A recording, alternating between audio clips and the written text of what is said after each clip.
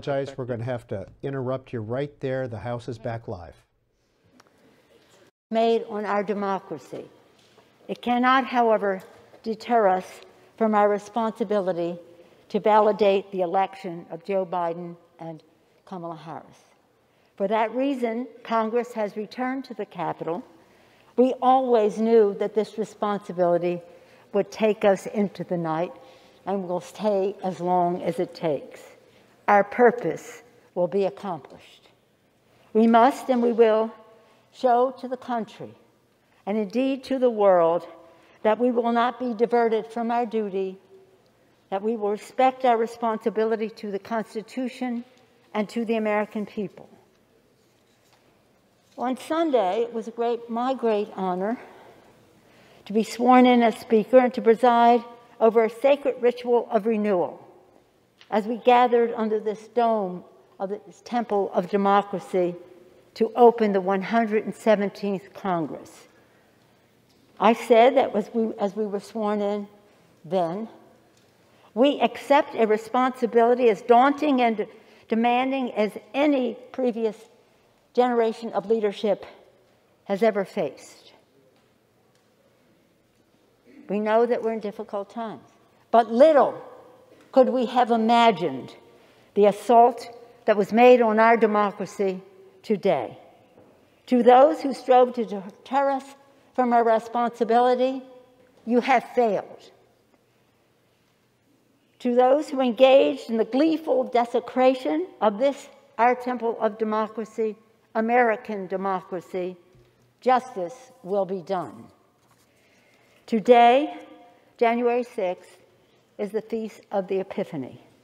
On this day of revelation, let us pray that this instigation to violence will provide an epiphany for our country to heal. In that spirit of healing, I evoke the song of St. Francis. I usually do. St. Francis is the patron saint of my city of San Francisco, and his song of St. Francis is our anthem. Lord, make me a channel of thy peace. Where there is darkness, may I bring light. Where there is hatred, let us bring love. Where there is despair, let us bring hope.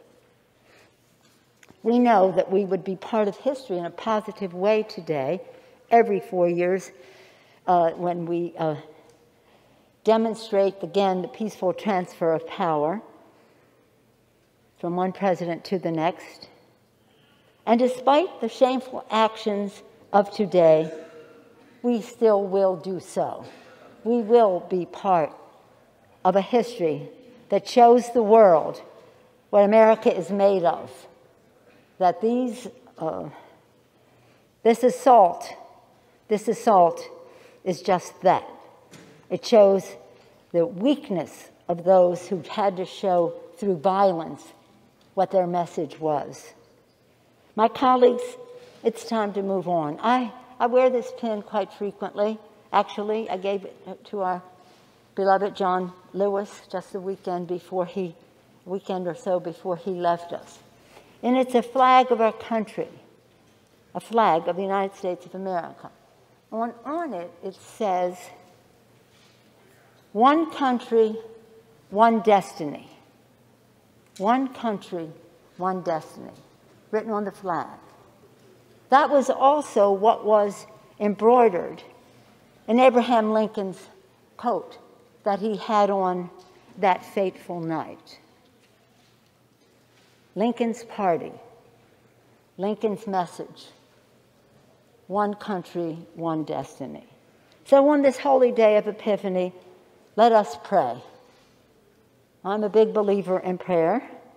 Let us pray that there will be peace on earth and that it will begin with us. Let us pray that God will continue to bless America. And with that, let us proceed with our responsibilities to the Constitution, to which we have just within 72 hours taken the oath to uphold.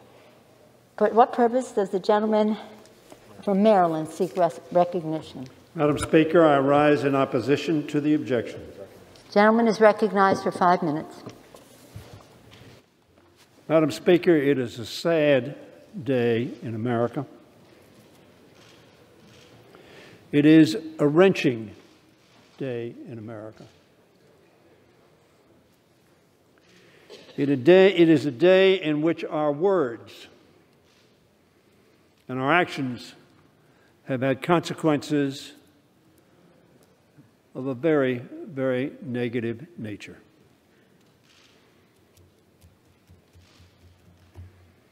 We ought to watch our words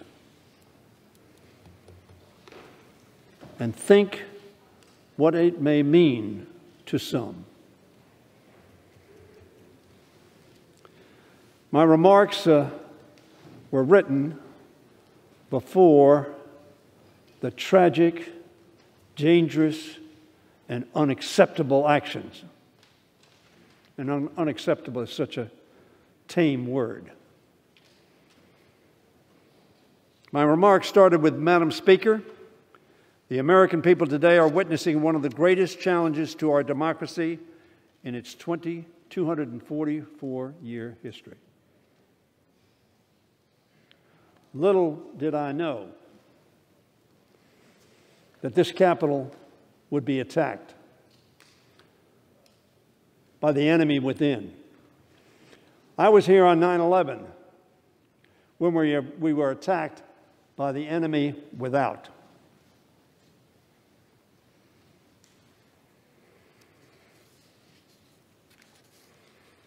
We need to all work together to tame and reduce the anger, and yes, the hate that some stoke.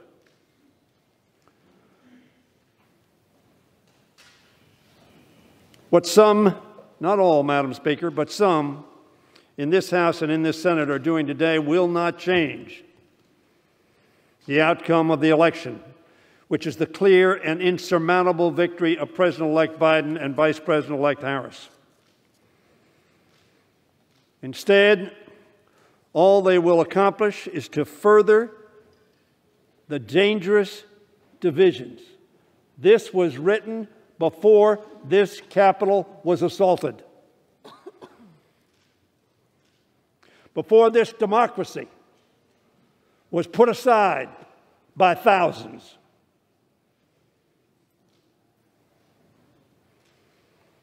Encouraged by the Commander-in-Chief.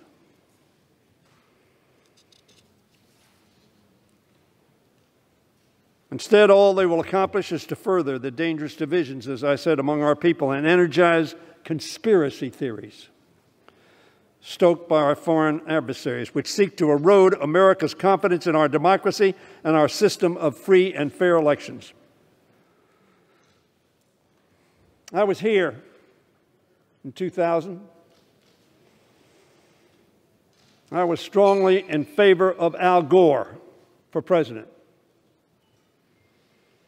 And my candidate got more votes than the other candidate.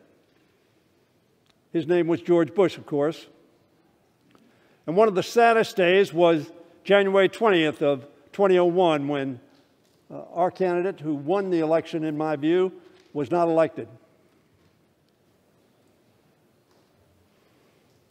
But it was also one of the proudest moments of my career, because the greatest power on earth passed peacefully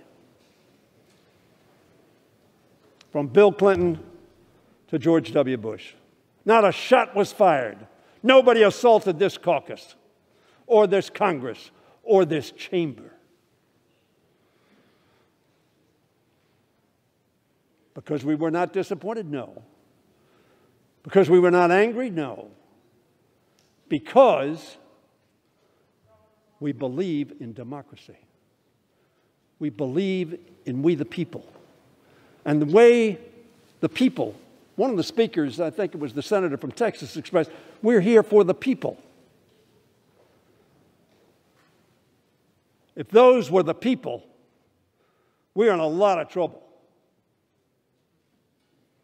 Our electoral system, our democratic system, however, did not break under the strains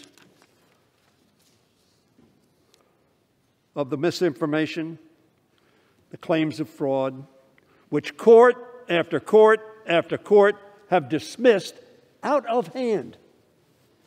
Not because there was a little evidence, because there was no evidence.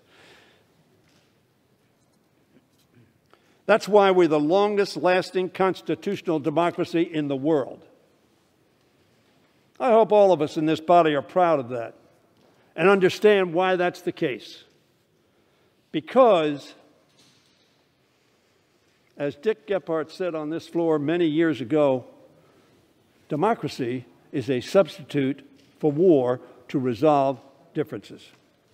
It proved once more the ever-beating strong heart that gives life to our republic and our freedoms. That strength, Madam Speaker, is derived in part from our institution and our laws. But most importantly, it is powered by citizens and leaders' commitment to our Constitution. Not just us, we swear an oath. But it's all of America. Barack Obama spoke from that chamber and he said, I'm going to be taking another title next year, citizen. And he was proud to take that. And every citizen needs to protect, preserve, and uplift our democracy. Some today did not do that. Many today. 68 years ago in Springfield, Illinois, Governor Adlai Stevenson gracefully conceded his loss to General Dwight Eisenhower. He said this, it is traditionally American. He told his deeply disappointed supporters to fight hard before an election. But then he added, it is equally traditional to close ranks as soon as the people have spoken. Not the Congress, not the electors, the people have spoken. That which unites us as American citizens is far greater than that which divides us as political parties. It was another man from Springfield, 68 years earlier, who won re-election to the presidency in a national crisis that tested our country and its democratic institutions, who pleaded even in his hour of victory for the same spirit of reconciliation. That was the party of Lincoln. That hasn't happened to this hour. Lincoln said, now that the election is over, he asked, may not all, having a common interest, reunite in a common effort to save our common country? Such is the duty of an American who stands for elections or participates in our politics, to be either humble in triumph or gracious in defeat. I've lost some elections, not too many, and I've won a lot of elections. And I hope that I've been gracious in defeat and humble in victory. I hope that I put my state and my country first, not myself. It is clear to all that the outgoing president has not followed the path that Stevenson and Lincoln urged. So we, the people, each one of us represents about 750 to 800,000 people, some a few more, less. The people. And they've spoken in the way that our Constitution set for them to be heard by us and by the country. They voted. And they voted pretty decisively. We, the people, together must turn away from divisions and its dangers. The senior member of our body, Don Young from Alaska, spoke the other day when we were sworn in and said, ladies and gentlemen of this House, we are so divisive that it's going to destroy our country. We need to reach out and hold one another's hands. We all have a title that we honor more than any other. Perhaps parent, perhaps husband, but we are all Americans. Not Americans R, not Americans D. We are Americans.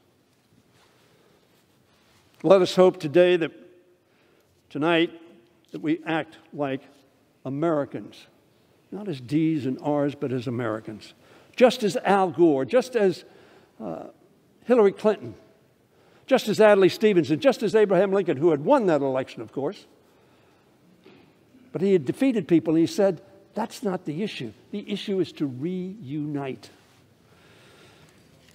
We, the people, must again be the strong heart of our American democracy. We, the people, on this day in Congress must be agents of unity and constructive action to face the grave threats that confront us and tell those who would assault our Capitol, that is not the American way. And we, the members of Congress, who swore an oath before God to preserve and protect the Constitution of the United States and our democracy, must do so. Now, I don't usually read Senator McConnell's speeches, but I'm not speaking as a Democrat, nor was he speaking as a Republican. Just a few hours ago, we're debating a step that has never been taken in American history, whether Congress should overrule the voters and overturn a presidential election. He went on to say that he supports a strong state-led voting reform.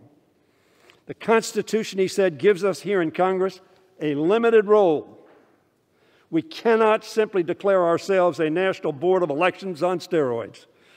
The voters, the courts, and the states, the voters, the courts, and the states have all spoken. 5 people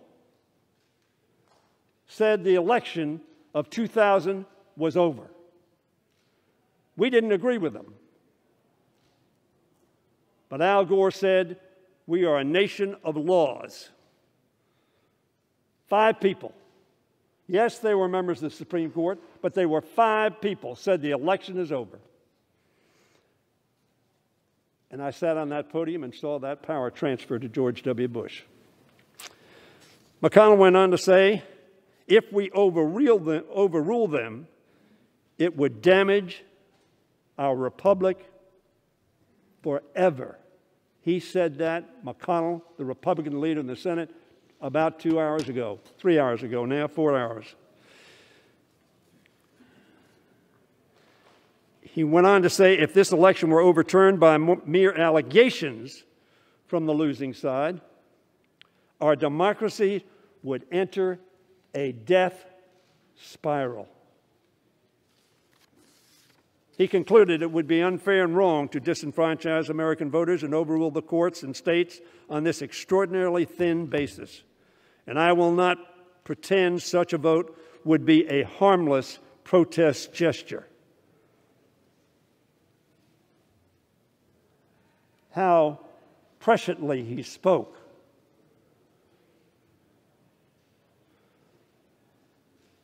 People who think that the election has been stolen, there's some fraud. Why do they think it? Because the commander-in-chief said so.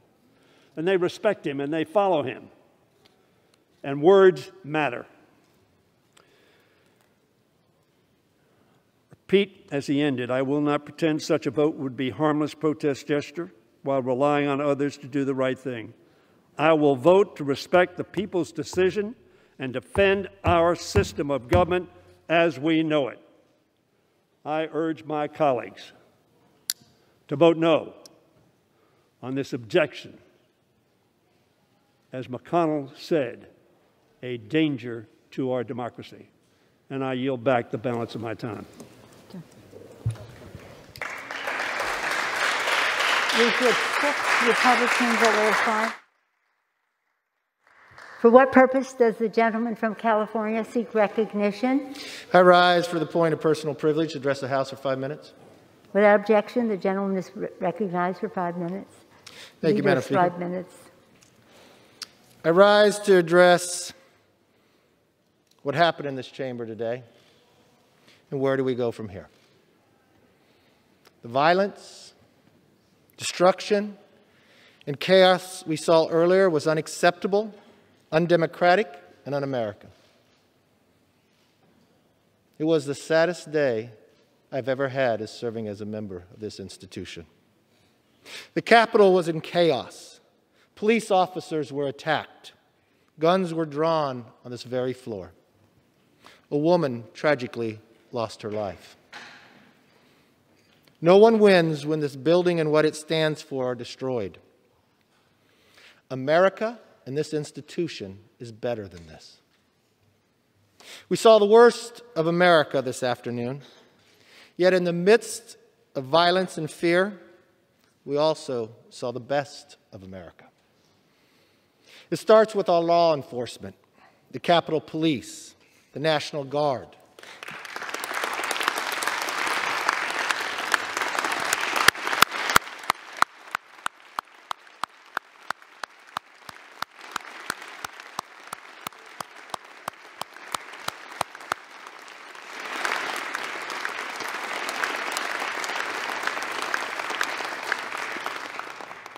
The FBI, the Secret Service, who faced the most difficult challenges but did their duty with confidence and strength.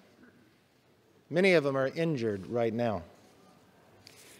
And it also extends to this chamber, where both Democrats and Republicans showed courage, calm, and resolve.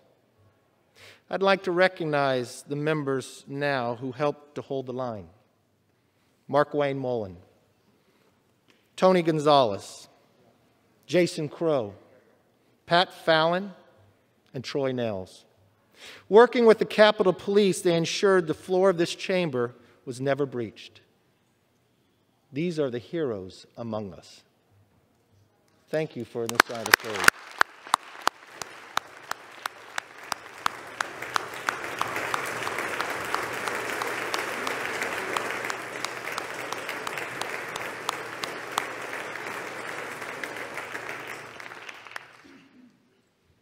Looking back on the past few hours, it is clear this Congress will not be the same after today. And I hope it will be the better. I hope not just this institution, but I hope every American pauses for that moment and thinks among themselves that we can disagree with one another but not dislike each other. We can respect the voices of others. There's many times we debate on this body, and we should. There's many times we can get heated.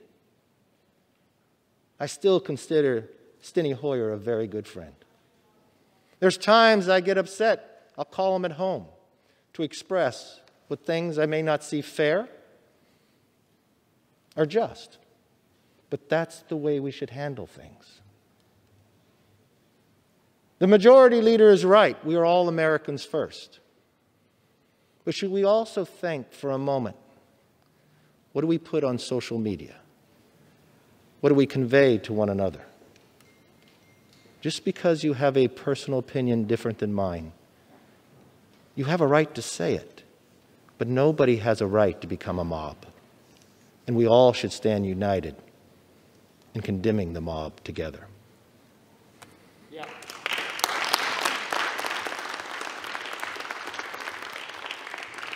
We solve problems before our nation not through destruction, but through debate. That is the heart of this democracy. I know what we debate today is tough, but it's just, it's right. This isn't the first side of the aisle that's ever debated this issue. I thought what Madam Speaker said back in 2005, this is democracy at its best, when they talked about a presidential election in Ohio. These are the moments that we should raise the issue about integrity and accountability and accuracy in our elections. But you know what we should do, the next difference?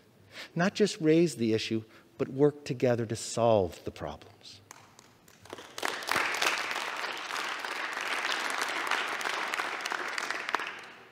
Now is the moment. Now is the moment to show America we can work best together. I will tell you,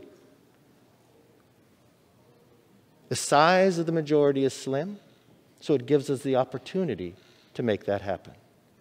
The only thing that can hold us back is the will of one another to do it. This side of the aisle always believes in working with anybody who wants to move it forward.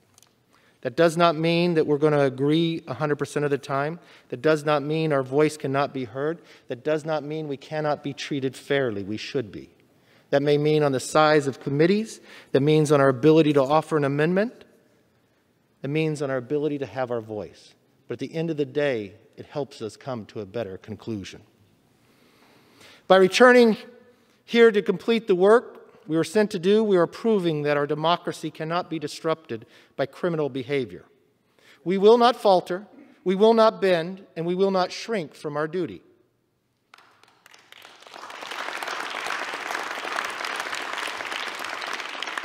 Let me be very clear.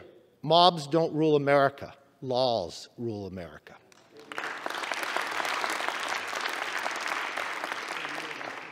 It was true when our cities were burning this summer, and it's true now.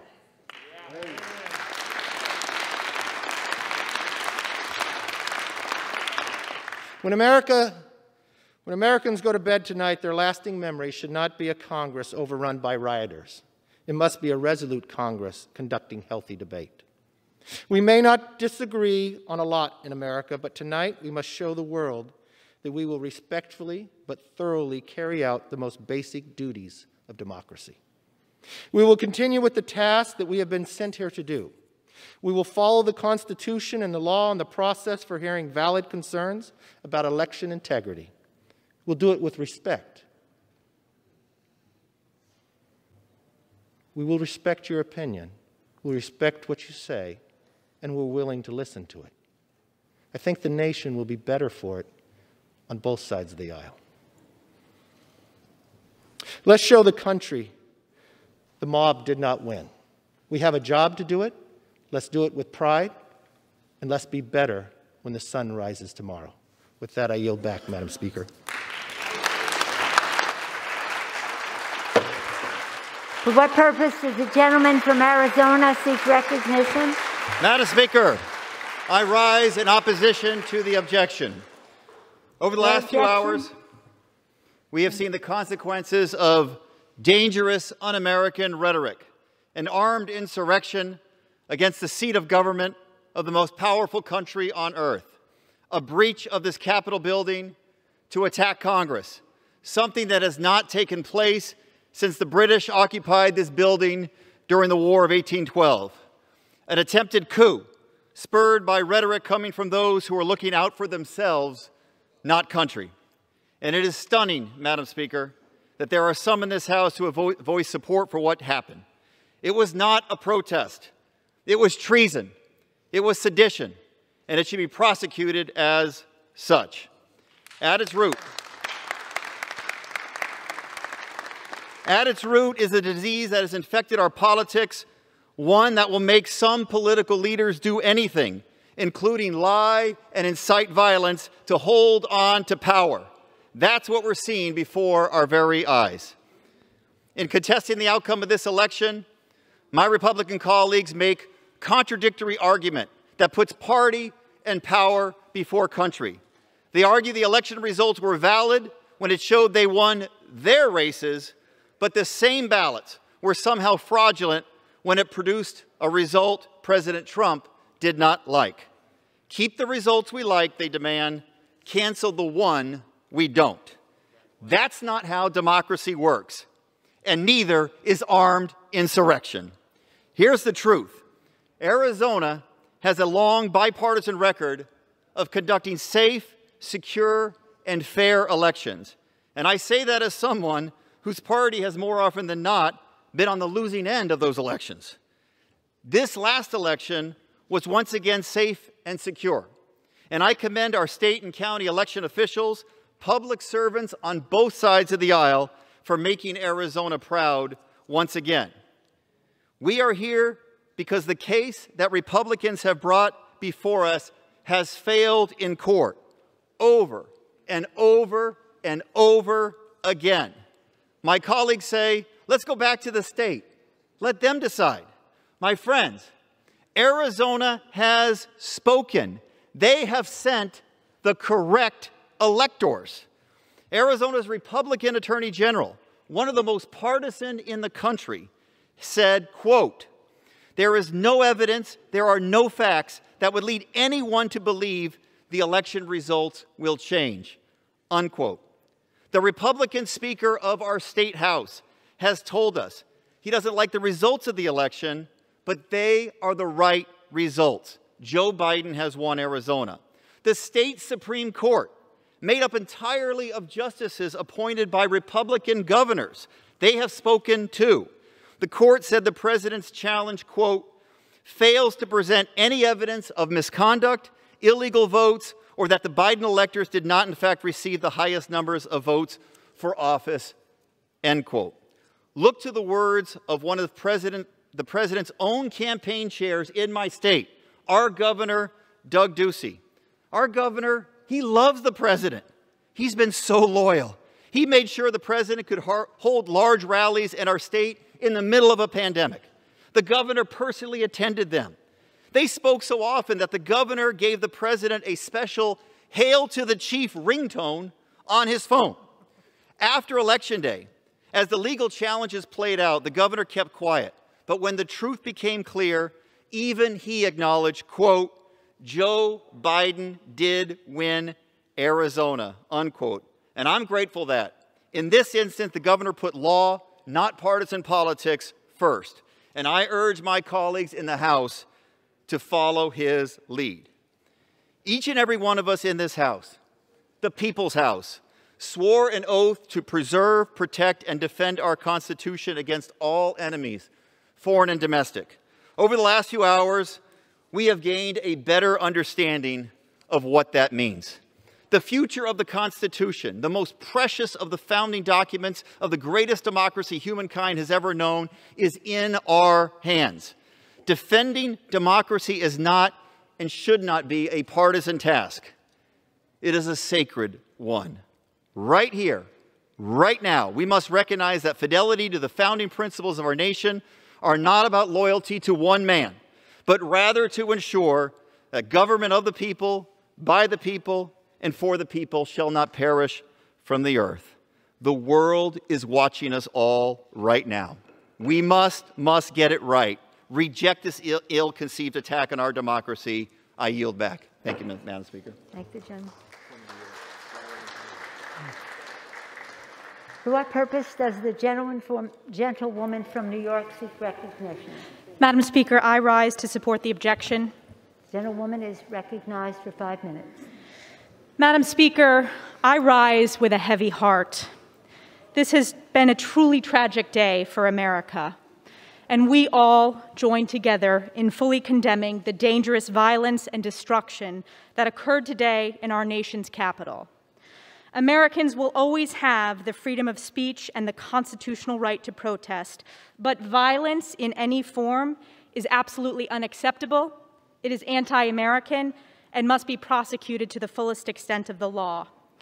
Thank you to the heroic United States Capitol Police, and thank you to the bipartisan professional staff of the United States Capitol for protecting the People's House and the American people.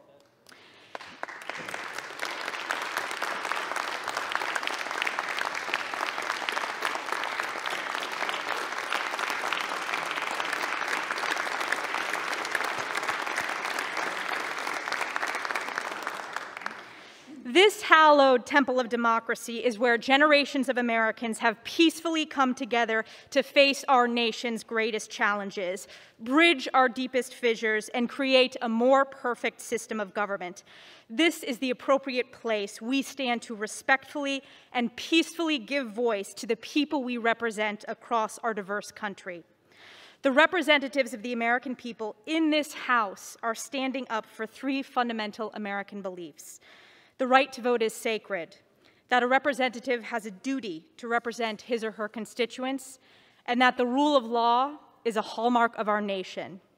And in the spirit of healing, those are not my words, those are the words of you, Madam Speaker. From this very chamber, when some of my colleagues and friends across the aisle objected to the 2005 Electoral College certification. In fact, there were objections on this floor to the certification of nearly every Republican president in my lifetime. In 1989, in 2001, in 2005, and in 2017. So history is our guide that the people's sacred house is the appropriate venue for a peaceful debate. And this peaceful debate serves as a powerful condemnation to the violence that perpetrated our Capitol grounds today, the violence that was truly un-American. Today's discussion is about the Constitution, and it is about the American people, but it must also be about clearly and resolutely condemning the violence that occurred today. I am honored each and every day to represent New York's 21st Congressional District, and I believe it is my solemn and sacred duty to serve as their voice and their vote in the people's house. Tens of millions of Americans are concerned that the 2020 election featured unconstitutional overreach by unelected state officials and judges ignoring state election laws. We can and we should peacefully and respectfully discuss these concerns. In Pennsylvania, the state Supreme Court and Secretary of State unilaterally and unconstitutionally rewrote election law, eliminating signature matching requirements. In Georgia, there was constitutional overreach when the Secretary of State unilaterally and unconstitutionally gutted signature matching for absentee ballots and, in essence, eliminated voter verification required by state election law. In Wisconsin, officials issued illegal rules to circumvent a state law passed by the legislature as the Constitution requires, that required absentee voters to provide photo identification before obtaining a ballot. And in Michigan, signed affidavits document numerous unconstitutional irregularities. Officials physically blocking the legal right of poll watchers to observe vote counts, the illegal counting of late ballots, and hand-stamping ballots with the previous day's date. My North Country constituents and the American people cherish the Constitution, and they know, according to the Constitution, elected officials closest to the people in state legislatures have the power of the pen to write election law, not unelected bureaucrats, judges, governors, or secretaries of state. To the tens of thousands of constituents who have reached out to me, thank you. Please know that I'm listening and I hear you, both those who agree and those who disagree. Our constitutional republic will endure this tragic day because the Founding Fathers understood Congress and the American people would face unprecedented and historic challenges by debating them on this very floor. I believe that the most precious foundation and the covenant of our republic is the right to vote and the faith in the sanctity of our nation's free and fair elections. And we must work together in this House to rebuild that faith so that our elections are free, fair, secure, and safe, and most importantly, that they are according to the United States Constitution, and I yield back. Thank you.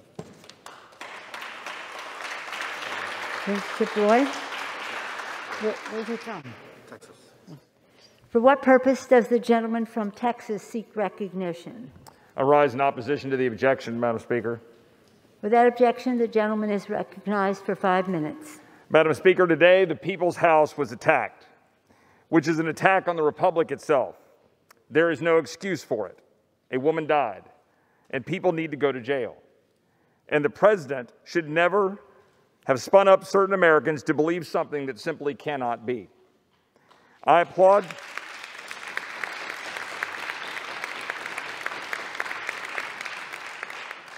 House leadership of both parties for bringing us back to do our job, which is to count the electors and no more. The problem we face, though, is even bigger. We are deeply divided. We are divided about even life, liberty, and the pursuit of happiness, the words which used to bind us together. Now, at times, tear us apart because we disagree about what they even mean. My constituents at home in Texas are genuinely upset, I say to my colleagues on the other side of the aisle, about a constant barrage of those who wish to remake America into a socialist welfare state, efforts to attack our institutions, tear down statues, erase our history, defund our police. We've seen the debasing of our language. We teach our children that America is evil.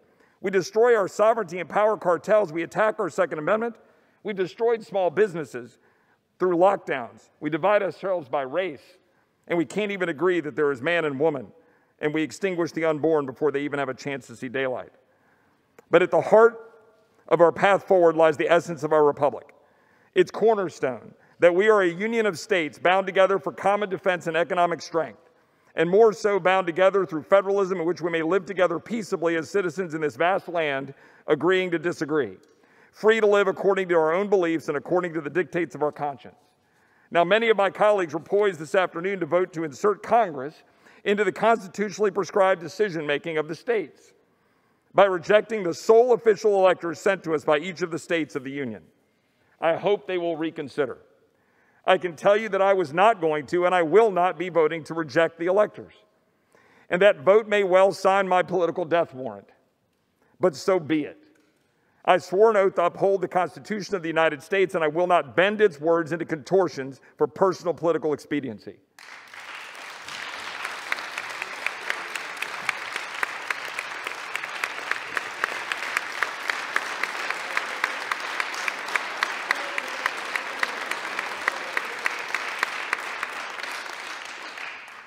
Number one, rejecting the electors certified to Congress by sovereign states violates the 12th Amendment and the entirety of the Constitution it amends. Notwithstanding claims that you must read certain sections first, it is clear, it is black and white, we count.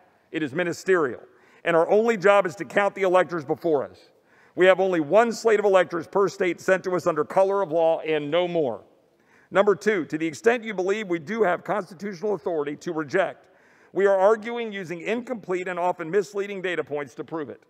I'm not afforded time to go point by point, but there are more misleading claims than legitimate ones.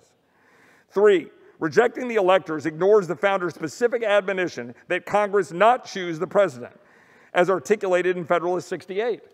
Indeed, in fourth point, the founders drafted the inclusion of a phrase specifically putting Congress into the manner of the election process, then specifically rejected it.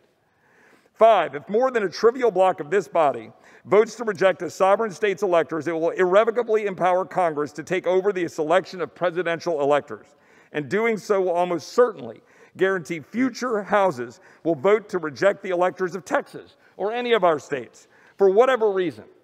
Six, voting to reject the electors is not remotely consistent with our vote on Sunday, a vote I forced to highlight the very hypocrisy to accept the outcome of the election of ourselves through elections conducted under the same rules by procedures put in place by the same executive branch officials, impacted by rulings from the same judges, state and federal. To do so is entirely inexplicable on its face. The argument for rejection most given by my colleagues is based on the allegations of systemic election abuse by executive or judicial branch officials interfering with the legislatures thereof in Article 2. Many states made poor policy decisions. Whether these poor policy decisions violate state law is a contested matter and a matter for the states to resolve for themselves. More, 5 of the 6 legislatures are controlled by Republicans. Not one body has sent separate electors. Not one body has sent us even a letter by a majority of its whole body. The only body, the Pennsylvania Senate, who managed to come up with a majority of Republicans to complain, only did so yesterday in an 11th hour face-saving political statement. Not one GOP statewide official has formally called on us to change. Not one law enforcement organization, state or federal, has presented a case of malfeasance. History will judge this moment. Let us not turn the last firewall for liberty we have remaining on its head in a fit of populist rage for political expediency, when there's plenty of looking into the mirror for Republicans to do for destroying our election systems with expansion of mail-in ballots. I may well get attacked by this, but I will not abandon my oath to the Constitution. Has expired. And I will make clear that I'm standing up in defense of that Constitution to protect our Federalist order and the Electoral College, which empowers the very states we represent to stand athwart the long arm of the federal government. Sorry. I submit this respectfully and humbly.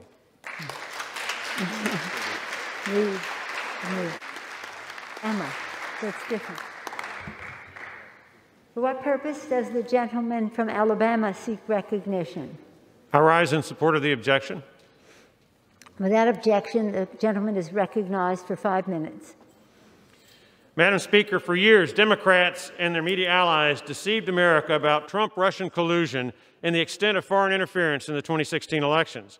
Yet, in 2020, Democrats promoted massive foreign interference in American elections by helping illegal aliens and other non-citizens vote in American elections. thereby canceling the votes of and stealing elections from American citizens. Want evidence? Exhibit A. In 1993, Democrats rammed through Congress the National Voter Registration Act, making it illegal to require proof of citizenship that prevents illegal aliens and non-citizens from registering to vote. Why did Democrats do that? Simple, to steal elections, of course. Exhibit B, how bad is the non-citizen voting problem? In 2005, Democrat President Jimmy Carter's Commission on Federal Election Reform warned that, quote, non-citizens have registered to vote in several recent elections, end quote, and recommended that, quote, all states should use their best efforts to obtain proof of citizenship before registering voters, end quote. Exhibit C, a June 2005 General Accountability Office report discovered that up to 3% of people on voter registration lists are not U.S. citizens. Exhibit D, in 2008, Electoral Study surveyed 339 non-citizens. 8% admitted voting in American elections. As an aside, I have seen higher percentages in other studies. Exhibit E, the 2010 census counted 11 million illegal aliens in America. Exhibit F, a 2018 Yale study estimated as many as 22 million illegal aliens in America. Exhibit G, the math means between 880,000 and 1.72 million illegal aliens illegally voted in the 2020 elections. Exhibit H, in 2014, Old Dominion University and George Mason University professors surveyed non-citizens and illegal aliens and found they vote Democrat roughly 80% of the time. Exhibit I, the math is again straightforward. The 60% Biden advantage times the illegal alien voting number means Joe Biden gained roughly 1,032,000 votes from illegal alien voting. That's the high number. Exhibit J, while no one knows for sure how massive the illegal alien voting bloc is, we do know Joe Biden and his campaign believed it large enough and critical enough to winning the presidential race that at the October 22nd presidential debate, Joe Biden publicly solicited the illegal alien bloc vote by promising, quote, within 100 days, I'm going to send to the United States Congress a pathway to citizenship for over 11 million undocumented people. Ladies and gentlemen, Madam Speaker, that is the pot of gold at the end of the rainbow for illegal aliens. Joe Biden knew exactly what he was doing by seeking the illegal alien bloc vote. After all, on May 11, 1993, then Senator Joe Biden voted for the National Voter Registration Act that makes it illegal to require proof of citizenship from illegal aliens and other non-citizens when they seek to register to vote. Madam Speaker, the evidence is compelling and irrefutable. Non-citizens overwhelmingly voted for Joe Biden in exchange for the promised amnesty and citizenship, and in so doing, helped steal the election from Donald Trump, Republican candidates, and American citizens across America. Madam Speaker, in my judgment, if only lawful votes cast by eligible American citizens are counted, Joe Biden lost and President Trump won the Electoral College. As such, it is my constitutional duty to promote honest and accurate elections by rejecting Electoral College vote submissions from states whose electoral systems are so badly flawed as to render their vote submissions unreliable, untrustworthy, and unworthy of acceptance. Madam Speaker, I yield the remainder of my time to the opposition.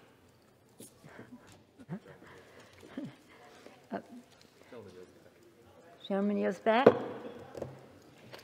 For what purpose does the gentleman from New York State seek recognition? Madam Speaker, as a proud Republican, I rise in opposition to the objection to the electors.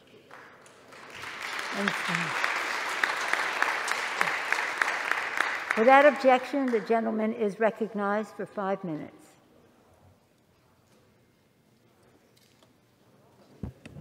Madam Speaker, I come to this side of the aisle as a proud Republican, but most importantly, as a proud American.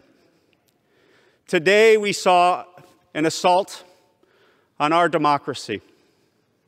I love this institution. I love the United States Congress. And I love the United States of America. And what I saw today was mob rule that spat upon the blood of my father, that is in the soil of Europe and in the soil of Korea,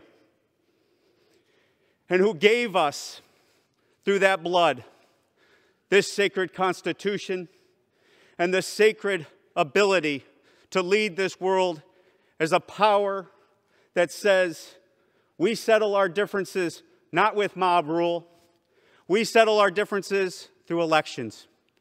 And when those elections are over, we have a peaceful transition of power. Now, make no mistake to my colleagues on the Democratic side of the aisle. I will be passionate in my disagreement with you. I will be passionate in my ideas for the future of this country.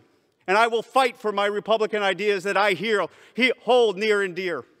But I will stand with you tonight and send a message to the nation and all Americans that what we saw today was not American, and what we see tonight in this body shall be what we do in America, and that is to transfer power in a peaceful way.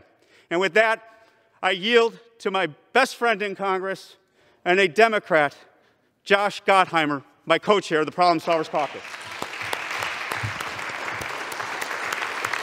And thank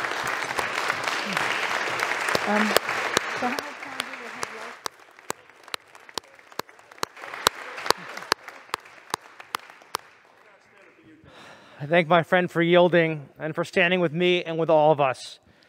Tom Reed is my co-chair of the Problem Solvers Caucus. He's a Republican and I'm a Democrat. When it comes to policy views, we often disagree. But at the end of the day, we are united as Americans. My good friend like me always puts country first. Today, a group of lawless thugs sought to upend the Constitution and the peaceful transition of power because they didn't like the outcome of the presidential election. So they tried to nullify it using improvised explosives, shattering windows, breaking down doors, injuring law enforcement, and even tearing down the American flag that rises above this beacon of democracy. But their attempt to obstruct democracy failed. Their insurrection was foiled. The American people and the greatest democracy the world has ever known won. Abraham Lincoln, who served in this very body, famously said, "A house divided against itself cannot stand." That's why, for the sake of this country, we must stand together, united, and celebrate a peaceful transition of power. In 14 days, President-elect Biden will be sworn in, and despite all of our differences, I have faith that for the American people, we will come together, Democrats and Republicans, committed to unity, civility, and truth. We will recognize our higher purpose to help America through these dark days. That is the only way we will beat COVID, rebuild our economy, and stand up to threats at home and abroad. Working together as Democrats and Republicans, I know our best days will always be ahead of us. I yield back.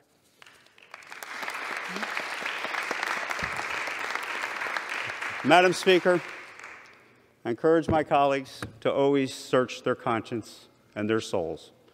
And I respect my Republican colleagues and my Democratic colleagues. But today, let us pause and remember what happened here today. Let us pause that our tenure in this Congress will far surpass the time that we stay here. And let us pass and cast our votes today, recognizing that what we do here today will set the course of this institution for years to come. And this institution, Madam Speaker, shall not fail, because the United States of America shall forever be the beacon of hope, the inspiration to all, and may God bless our great country. I yield back.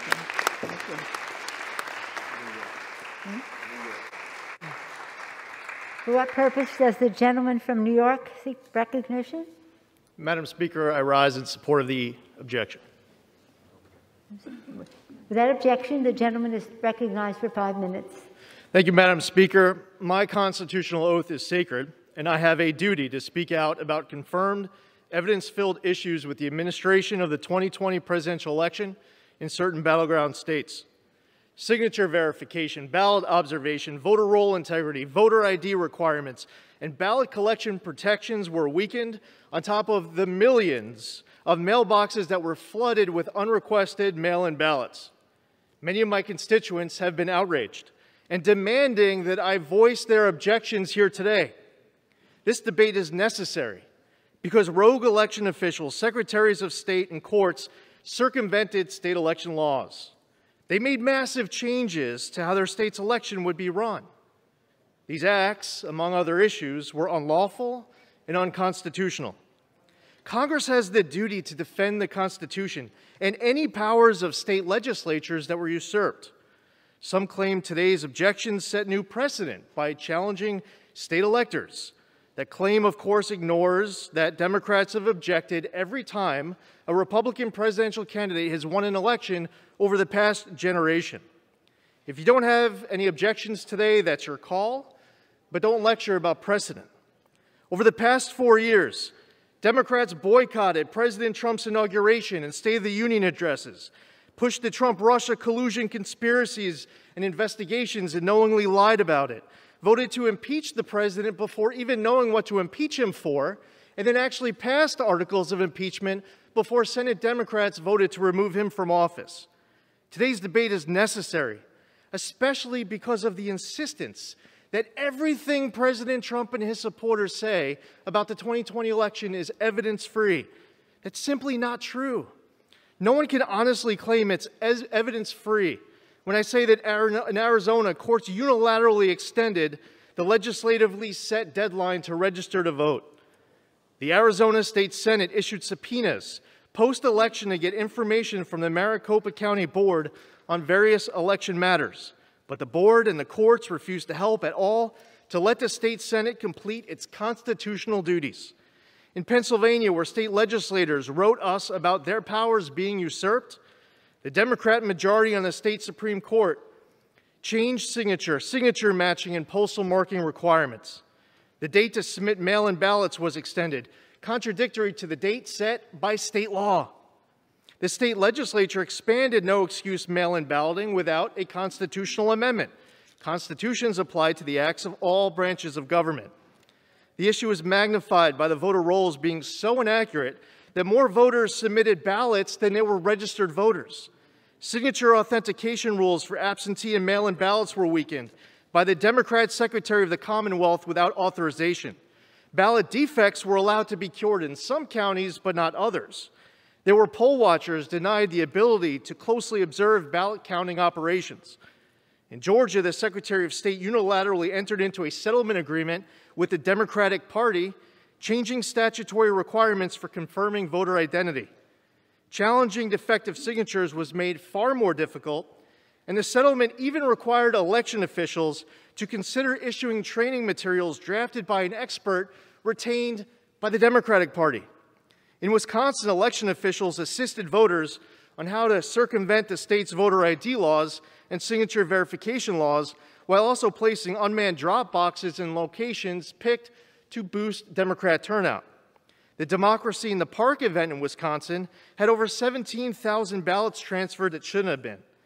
These are all facts, and certainly not evidence-free.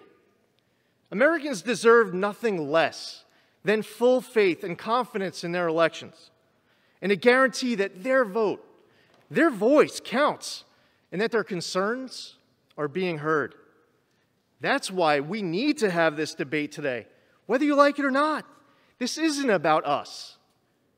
This is about our Constitution, our elections. This is about our people and our republic. I yield back. Neo-Jacobin. For what purpose does the gentleman from Arizona seek recognition? Madam Speaker, I rise in opposition to the objection. The gentleman is recognized for 5 minutes. Madam Speaker, I am the proud son of immigrants. Growing up, I heard stories about parties, politicians, and presidents invalidating elections from the people that took power for themselves. That's why when I joined the Marine Corps, the most sacred part of my oath was to protect the Constitution of the United States. I never thought I would have to do that on the floor of Congress. But here we are. The people have spoken, and the power of the people, the Constitution will be preserved. Madam Speaker, I left my youth. I left my sanity. I left it all in Iraq for this country. Because there was this one precious idea that we all had, that we all believed, that this country was going to protect everyone's individual rights, that you were going to be able to vote, that you were going to be able to preserve democracy and pass it on as a legacy, as an inheritance to every American. But today there was treason in this house. Today there was traitors in this house. So I'm not asking my Republican colleagues to help me and stop this objection to Arizona. I'm asking you to get off all these objections. It is time for you to save your soul. It is time for you to save your country. That man at 1600 Pennsylvania Avenue will forget you. He will use you, and he will dump you to the side. But what will be left will be the stain of democracy that you are engaging in right now. Listen to yourselves. I consider most of you very smart, believe it or not. But the idea that we would rig an election for the president but not preserve the congressional seats for all of our friends that we just lost in the last election is absurd. The idea that we would help Vice President Biden win but wouldn't make sure that we got enough senators in the Senate for us to pass our full agenda is absurd. The idea that there is somehow nefarious voter registration in Arizona that tipped the scale, when because during that same time of voter registration, there were more registered voters that were Republican than Democrats. You are better than this. Many of you did serve. Many of you have never served. But there is an opportunity and a time for courage. I hope you never have to face fire or bullets or bombs for your country. But right now, this country is asking you to be better. Right now, this country is asking you to show courage. That man will leave. Your soul will stay with you for the rest of your life. You owe it to democracy. You owe it to the hundreds and thousands of men and women that have sacrificed their life. You know better. You are better. Be the good American. Be the American you want. Preserve this democracy. Reject this movement. And stop this terrorism that is happening from the White House. I yield back my time.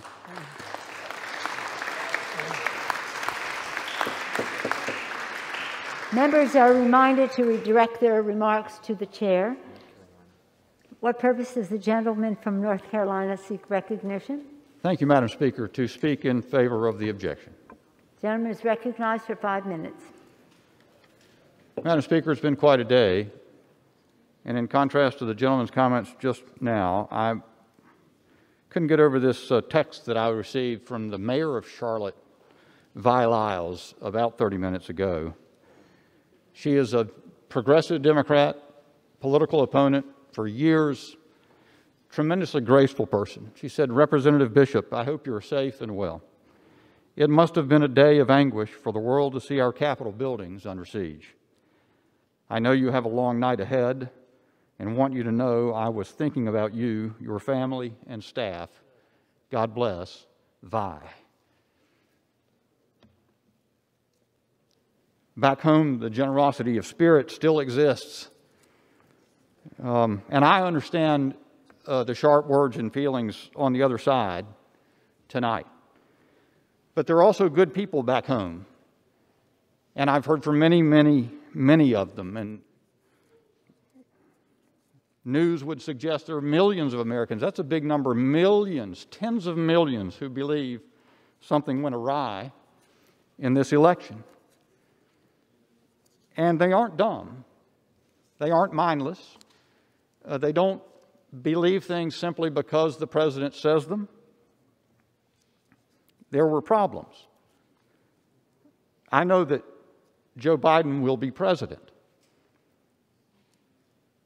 But I don't know that it hurts or would hurt any of us to have the generosity of spirit to continue to reflect on what might be better or what might seriously have gone wrong here, even if you reject the notion that the result was wrong.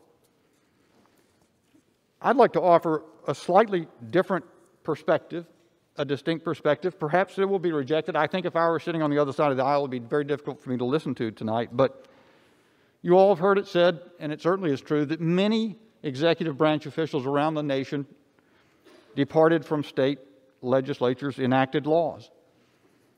I think it's less understood how this came to pass. It was not a spontaneous, independent decision-making, but it resulted, I would argue, from a coordinated, nationwide, partisan plan. And the fact and scope of the plan, it really isn't disputed. If you go to democracydocket.com, it is the website of Mark Elias, the National Democratic election lawyer, who appeared in hundreds of cases across the country in the course of the election year. This plan was not a response to COVID, by the way. It pre-existed that, and his website shows that as well. He explained that in January 2020. It was a chaos strategy, a plan to flood state and federal courts with hundreds of simultaneous election year lawsuits aimed at displacing state legislative control. Now, as I've seen it, only the most experienced and independent judges appear to have recognized what was afoot. In the Fourth Circuit, dissenting judges Wilkinson and Agee said this: "Let's understand the strategy that is being deployed here. Our country is now plagued with a proliferation of pre-election litigation." And as they put it, 385 election year cases to that point on October 20th. And they referred to the website healthyelections.org to verify that.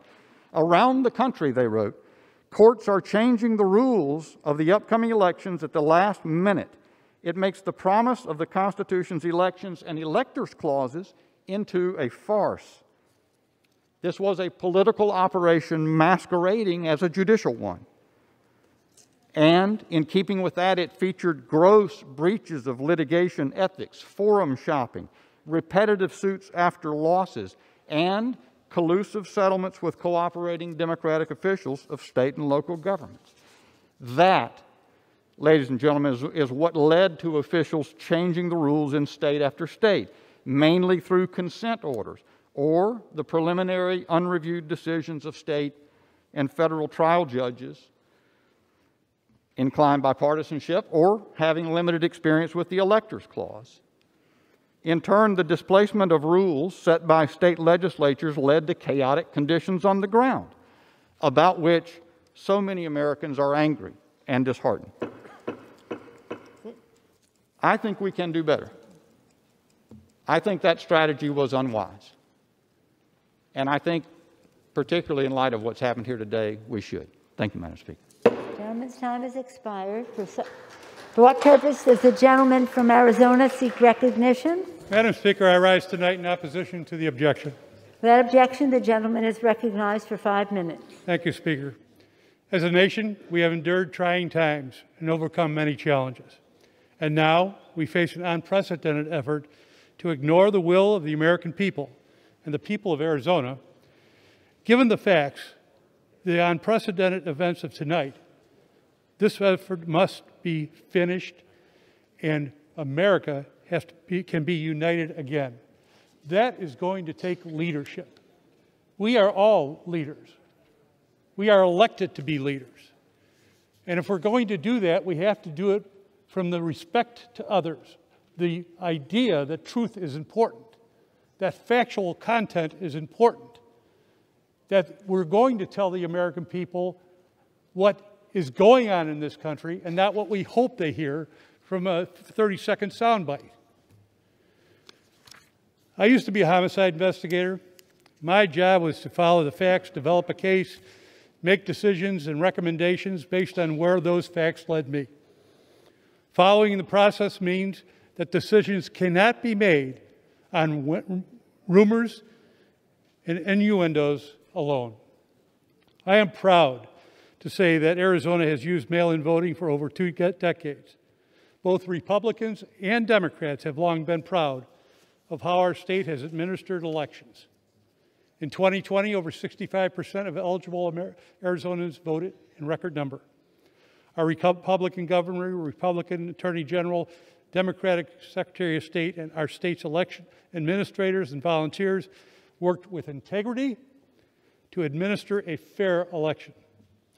We saw turnout increase in both Republican and Democratic areas, and in fact, more Republicans registered this election than any other party. I am proud that many of our tribal, rural, and underserved communities voted in record numbers, all during a pandemic. In 2020, Arizonans made their voices heard. The fact is, multiple federal, state judges, agencies, state elected officials concluded the winner was Joe Biden. In Arizona, this process was administered and overseen by officials from both parties. Elections officials conducted random, hand-counted audits of many precincts. They confirmed there were no errors that would change the result of the election. The fact is that the Republican chairman of Maricopa County, the largest Republican county in the state, the biggest population county, he stated more than 2 million ballots were cast, and there was no evidence of fraud or misconduct or malfunction. He concluded, no matter how you voted, this election was administered with integrity, transparency, and in accordance with state laws. The fact is, the president and his campaign and several Republican-led groups filed 8 election lawsuits, all of which were dismissed. The Arizona Supreme Court, a body where all justices have been appointed by Republican governors, unanimously dismissed the case. The justices found that the party had failed to present any evidence of misconduct or illegal votes, let alone establish any degree of fraud or a significant error rate that would undermine the certainty of the election results. After these judicial rulings, the governor said, "I trust our election system. There's integrity in our election system." The fact is, Joe Biden is the certified winner of Arizona's 11 electoral votes. Arizona's elected and appointed officials from both parties followed the facts and came to this conclusion. I urge my colleagues to do the same. To my colleagues across the aisle, I know we may disagree on who we want as president. But what we personally want is not what matters here. Rather, the people's influence, as reflected in the certified electoral college results, is what matters. Facts matter. Undermining faith in our election process by attempting to mislead the American public only serves to weaken us and make us vulnerable to foreign actors who would do us harm. For the good of our country, this must stop. Now is the time to come together to preserve our democracy and to protect our national security. I know my constituents are looking to Congress to move past its divisions, find common ground, and pass legislation to improve the lives of struggling families. We must stay focused on fighting the pandemic. We must work to ensure all Americans can be vaccinated as soon as possible so we can save American lives. Safely reopen schools, get people back to work, and visit loved ones again. I urge my colleagues to follow this, and Madam Speaker, I yield. Gentleman's time has expired. For what purpose does the gentleman from Florida seek recognition? Madam Speaker, I rise to claim time in support of the objection. The gentleman is recognized for 5 minutes without objection. Madam Speaker, one of the first things we did when the House convened today was to join together to extend our grace and our kindness and our concern for a colleague who has experienced just an insurmountable amount of grief with his family. And I want all of our fellow Americans watching to know that we did that because we care about each other and we don't want bad things to happen to each other. And our heart hurts when they're due. Now, I'm sure there are plenty of folks over there who don't like me too much, and there are a few of you that I don't care for too much, but if anybody had been hurt today, it would have been even more of a catastrophe than we already saw, and I think that's an important point for the country. Another important point for the country is that this morning, President Trump explicitly called for demonstrations and protests to be peaceful. He was far more, you can moan and groan, but he was far more explicit about his calls for peace than some of the BLM and left-wing rioters were this summer when we saw violence sweep across this nation. Now, we came here today to debate, to follow regular order, to offer an objection, to follow a process that is expressly contemplated in our Constitution. And for doing that, we got called a bunch of seditious traitors. Now, not since 1985 has a Republican president been sworn in, absent some Democrat effort, to object to the electors. But when we do it, it is the new violation of all norms. And when those things are said, people get angry. Now, I know there are many countries where political violence may be necessary, but America is not one such country. Madam Speaker, it was wrong when people vandalized and defaced your home. It was wrong when thugs went to Senator Hawley's home. And I don't know if the reports are true, but the Washington Times has just reported some pretty compelling evidence from a facial recognition company showing that some of the people who breached the Capitol today were not Trump supporters. They were masquerading as Trump supporters and, in fact, were members of the violent terrorist group Antifa. Now, we should seek to build America up, not tear her down and destroy her. And I am sure glad that at least for one day, I didn't hear my Democrat colleagues calling to defund the police.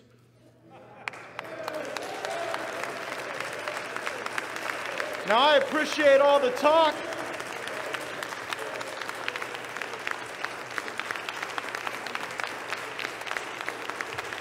Now, I appreciate all the talk of coming together, but let us not pretend that our colleagues on the left have been free of some anti-democratic impulses just because we signed on to legal briefs and asked courts to resolve disputes. There were some on the left who said that we should not even be seated in the body, that we ought to be prosecuted, maybe even jailed. Those arguments anger people, but people do understand the concepts of basic fairness. And no competition, contest, or election can be deemed fair if the participants are subject to different rules. Baseball teams that cheat and steal signs should be stripped of their championships. Russian Olympians who cheat and use steroids should be stripped of their medals, and states that do not run clean elections should be stripped of their electors. This fraud was systemic. It was repeated. It was the same system, and I dare say it was effective. We saw circumstances where when Democrat operatives couldn't get the outcomes they wanted in state legislators, when they couldn't get the job done there, they went and pressured and litigated and usurped the Constitution with extra constitutional action of some officials in some states. They fraudulently laundered ballots, votes, voter registration forms, and then they limited review. In 2016, Democrats found out that they couldn't beat Donald Trump at the ballot box with voters who actually show up, so they turned to impeachment and the witness box. And when that failed, they ran to the mailbox, where this election saw an unprecedented amount of votes that could not be authenticated with true ID, with true signature match, and with true confidence for the American people. Our Article III courts have failed by not holding evidentiary hearings to weigh the evidence. We should not join in that failure. We should vindicate the rights of states. We should vindicate the subpoenas in Arizona that have been issued to get a hold of these voting machines, and we should reject these electors. I yield back. Gentleman's time has expired. For what purpose does the gentlewoman from Colorado seek recognition?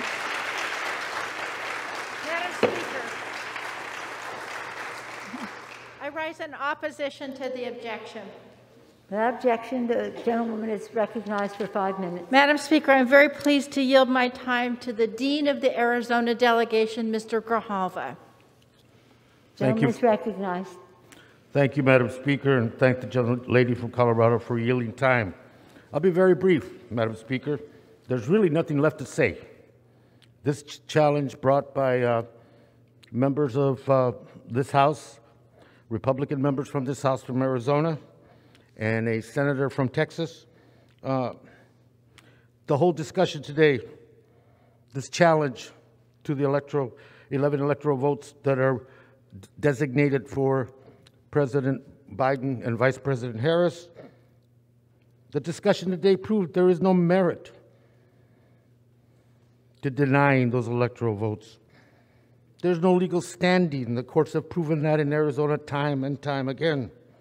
There is no precedent. There is no constitutional violation. But we're here today, Madam Speaker, because of one man and those who are desperate to please him. So what do we have to show for this process today? Fear, a lockdown, violence, and regrettably and sadly death, arrest, present and real danger, threats, and assault on our institution, this House, this Congress, and the very democracy that we practice here. And to what end? What did we accomplish? The reality is that the challenge will be defeated come January 20th. President Biden and President Harris will be the President and Vice President of the United States. So what have we accomplished? To further divide this nation, to continue to fan the same rhetoric of division and us versus them, to paralyze and dismantle our democracy? Is that what we're attempting to accomplish today? The mob that attacked this institution, I hold no member specifically responsible for that madness that was around us. But we do share a responsibility, my friends, to end it. It's past time to accept reality, to reaffirm our democracy, and move on. I would urge my colleagues from Arizona who filed this challenge to withdraw their challenge to Arizona and to the electors that have been chosen to give their 11 votes to the winners in that election. But if that doesn't happen,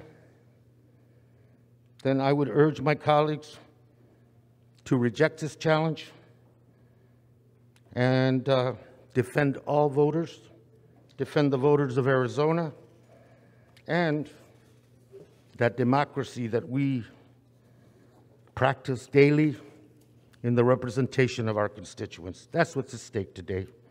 And with that, I yield back to the gentlelady from Colorado and thank her for the time. I thank the gentleman. Madam Speaker, on Sunday, every member in this chamber took an oath to uphold the Constitution. And there's only one vote tonight for those who took that oath, and that vote is to reject this challenge. I yield back. All the time for debate has expired. The question is, shall the objection to the Arizona Electoral College vote count submitted by the gentleman from Arizona, Mr. Gosar, and the senator from Texas, Mr. Cruz, be agreed to? Those in favor say aye. Aye.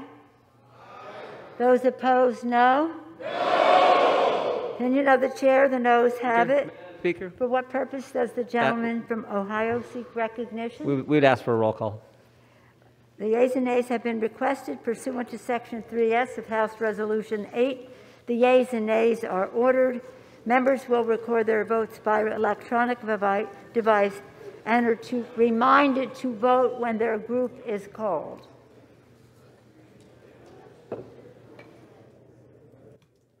The House now voting on whether to uphold a Republican objection to Arizona's Electoral College vote that was certified by the state in favor of Joe Biden.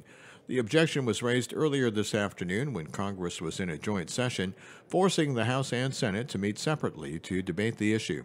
The debate was soon interrupted when the U.S. Capitol was placed on lockdown after rioters protesting the election results breached security and stormed the building.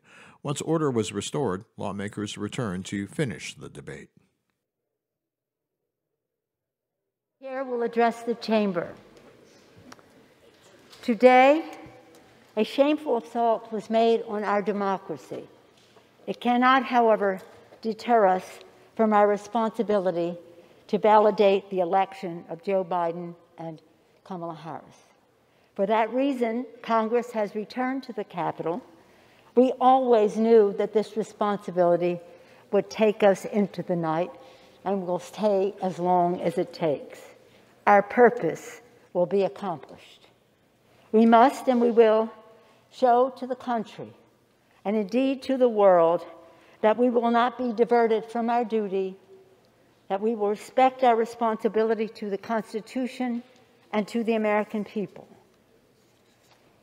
On Sunday, it was my great honor to be sworn in as Speaker and to preside over a sacred ritual of renewal as we gathered under this dome of this temple of democracy to open the 117th Congress. I said that as we were sworn in then, we accept a responsibility as daunting and demanding as any previous generation of leadership has ever faced. We know that we're in difficult times, but little could we have imagined the assault that was made on our democracy today. To those who strove to deter us from our responsibility, you have failed. To those who engaged in the gleeful desecration of this, our temple of democracy, American democracy, justice will be done. Today, January 6th, is the Feast of the Epiphany. On this day of revelation, let us pray that this instigation to violence will provide an epiphany for our country to heal. In that spirit of healing, I evoke the song of St. Francis. I usually do. St. Francis is the patron saint of my city of San Francisco, and his song of St. Francis is our anthem. Lord, make me a channel of thy peace. Where there is darkness, may I bring light. Where there is hatred, let us bring love. Where there is despair, let us bring hope. We know that we would be part of history in a positive way today, every 4 years, when we demonstrate again the peaceful transfer of power from one president to the next. And despite the shameful actions of today, we still will do so. We will be part of a history that shows the world what America is made of. That this assault is just that. It shows the weakness of those who had to show through violence what their message was. My colleagues, it's time to move on. I wear this pin quite frequently. Actually, I gave it to our beloved John Lewis just a weekend or so before he left us. And it's a flag of our country, a flag of the United States of America. On it, it says, one country, one destiny. One country, one destiny, written on the flag. That was also what was embroidered in Abraham Lincoln's coat that he had on that fateful night. Lincoln's party, Lincoln's message, one country, one destiny. So on this holy day of Epiphany, let us pray.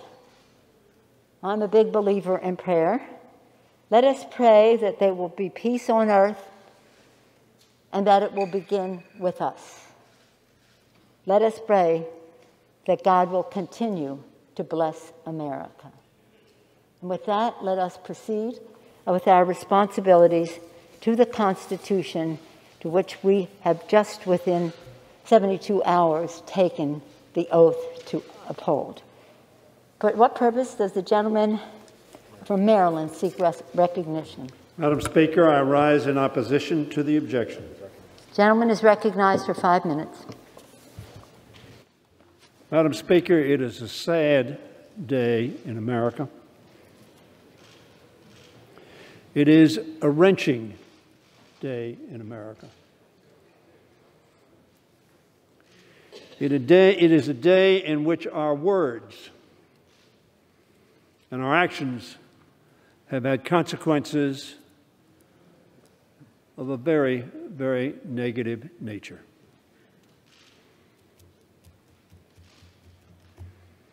We ought to watch our words and think what it may mean to some. My remarks were written before the tragic, dangerous, and unacceptable actions. And unacceptable is such a tame word. My remarks started with, Madam Speaker, the American people today are witnessing one of the greatest challenges to our democracy in its 244-year history. Little did I know that this Capitol would be attacked by the enemy within. I was here on 9/11 when we were attacked by the enemy without.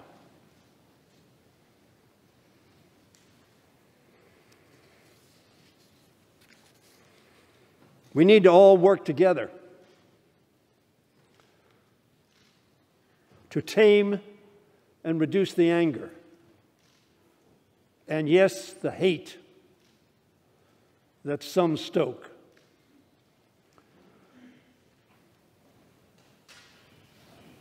What some, not all, Madam Speaker, but some in this House and in this Senate are doing today will not change the outcome of the election, which is the clear and insurmountable victory of President-elect Biden and Vice President-elect Harris. Instead, all they will accomplish is to further the dangerous divisions. This was written before this Capitol was assaulted, before this democracy was put aside by thousands.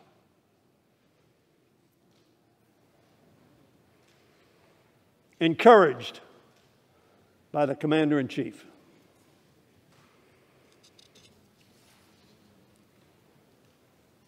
Instead, all they will accomplish is to further the dangerous divisions, as I said, among our people and energize conspiracy theories stoked by our foreign adversaries, which seek to erode America's confidence in our democracy and our system of free and fair elections. I was here in 2000. I was strongly in favor of Al Gore for president. And my candidate got more votes than the other candidate. His name was George Bush, of course. And one of the saddest days was January 20th of 2001 when our candidate, who won the election in my view, was not elected. But it was also one of the proudest moments of my career, because the greatest power on earth passed peacefully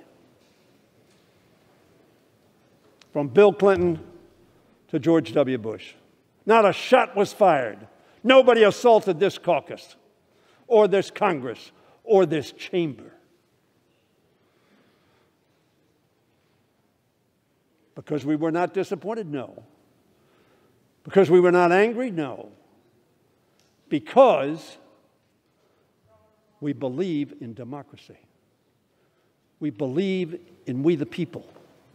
And the way the people, one of the speakers, I think it was the senator from Texas, expressed, we're here for the people. If those were the people, we're in a lot of trouble. Our electoral system, our democratic system, however, did not break under the strains of the misinformation, the claims of fraud, which court after court after court have dismissed out of hand. Not because there was a little evidence, because there was no evidence. That's why we're the longest lasting constitutional democracy in the world. I hope all of us in this body are proud of that and understand why that's the case. Because, as Dick Gephardt said on this floor many years ago, democracy is a substitute for war to resolve differences. It proved once more the ever-beating strong heart that gives life to our republic and our freedoms. That strength, Madam Speaker, is derived in part from our institution and our laws. But most importantly, it is powered by citizens and leaders' commitment to our Constitution. Not just us, we swear an oath. But it's all of America. Barack Obama spoke from that chamber and he said, I'm going to be taking another title next year, citizen. And he was proud to take that. And every citizen needs to protect, preserve, and uplift our democracy. Some today did not do that. Many today. 68 years ago in Springfield, Illinois, Governor Adlai Stevenson gracefully conceded his loss to General Dwight Eisenhower. He said this, it is traditionally American. He told his deeply disappointed supporters to fight hard before an election. But then he added, it is equally traditional to close ranks as soon as the people have spoken. Not the Congress, not the electors. The people have spoken. That which unites us as American citizens is far greater than that which divides us as political parties. It was another man from Springfield, 68 years earlier, who won re-election to the presidency in a national crisis that tested our country and its democratic institutions, who pleaded even in his hour of victory for the same spirit of reconciliation. That was the party of Lincoln. That hasn't happened to this hour. Lincoln said, now that the election is over, he asked, may not all, having a common interest, reunite in a common effort to save our common country? Such is the duty of an American who stands for elections or participates in our politics, to be either humble in triumph or gracious in defeat. I've lost some elections, not too many, and I've won a lot of elections. And I hope that I've been gracious in defeat and humble in victory. I hope that I put my state and my country first, not myself. It is clear to all that the outgoing president has not followed the path that Stevenson and Lincoln urged. So we, the people, each one of us represents about 750 to 800,000 people, some a few less. The people. And they've spoken in the way that our Constitution set for them to be heard by us and by the country. They voted. And they voted pretty decisively. We, the people, together must turn away from divisions and its dangers. The senior member of our body, Don Young from Alaska, spoke the other day when we were sworn in and said, ladies and gentlemen of this House, we are so divisive that it's going to destroy our country. We need to reach out and hold one another's hands. We all have a title that we honor more than any other. Perhaps parent, perhaps husband, but we are all Americans. Not Americans are, not Americans D. We are Americans. Let us hope today that tonight that we act like Americans, not as D's and R's, but as Americans. Just as Al Gore, just as Hillary Clinton, just as Adlai Stevenson, just as Abraham Lincoln, who had won that election, of course. But he had defeated people, and he said, that's not the issue. The issue is to reunite. We, the people, must again be the strong heart of our American democracy. We, the people, on this day in Congress must be agents of unity and constructive action to face the grave threats that confront us and tell those who would assault our Capitol, that is not the American way. And we, the members of Congress, who swore an oath before God to preserve and protect the Constitution of the United States and our democracy, must do so. Now, I don't usually read Senator McConnell's speeches, but I'm not speaking as a Democrat, nor was he speaking as a Republican. Just a few hours ago,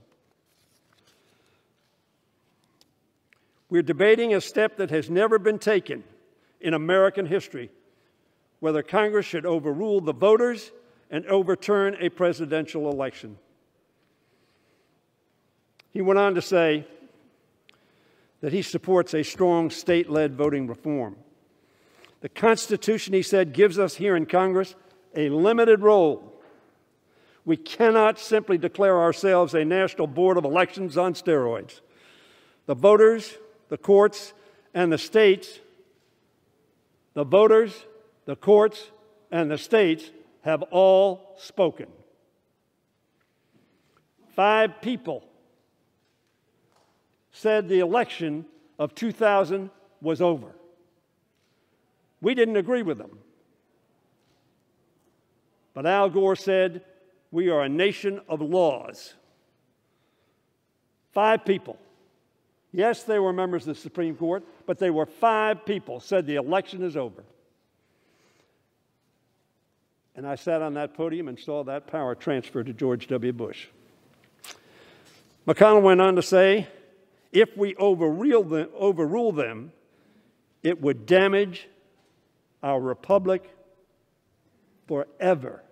He said that, McConnell, the Republican leader in the Senate, about 2 hours ago, 3 hours ago now, 4 hours.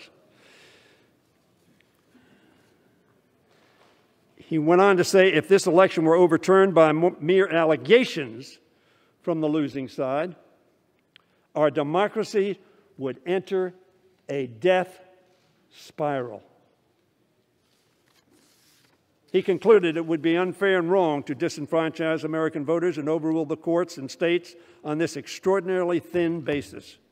And I will not pretend such a vote would be a harmless protest gesture. How presciently he spoke.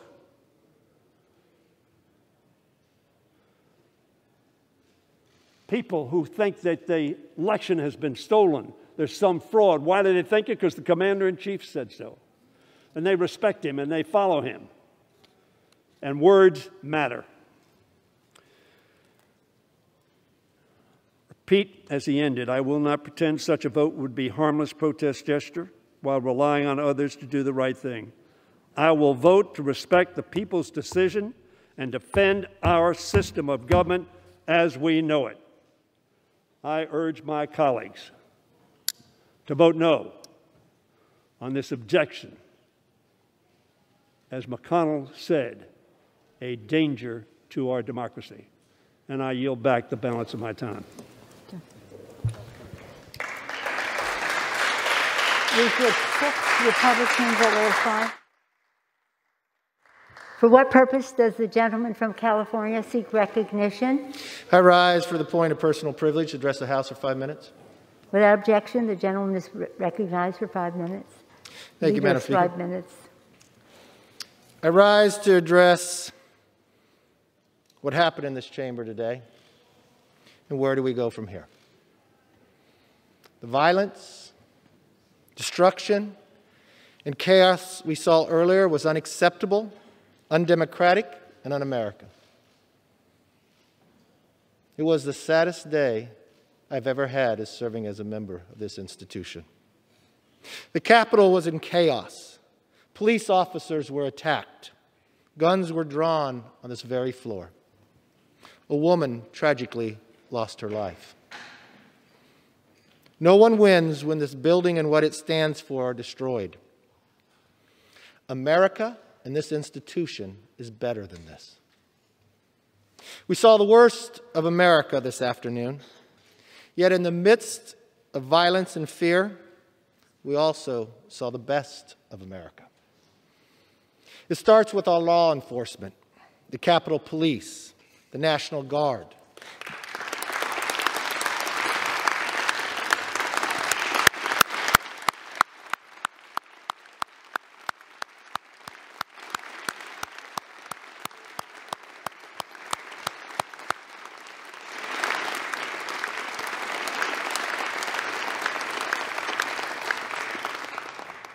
The FBI, the Secret Service, who faced the most difficult challenges but did their duty with confidence and strength. Many of them are injured right now. And it also extends to this chamber, where both Democrats and Republicans showed courage, calm, and resolve. I'd like to recognize the members now who helped to hold the line. Mark Wayne Mullen, Tony Gonzalez, Jason Crow, Pat Fallon, and Troy Nels. Working with the Capitol Police, they ensured the floor of this chamber was never breached. These are the heroes among us. Thank you for this sign of courage.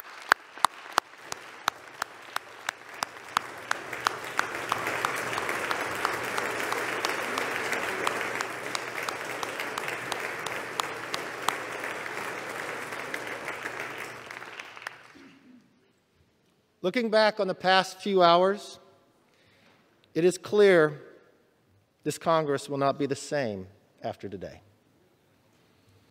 And I hope it will be the better.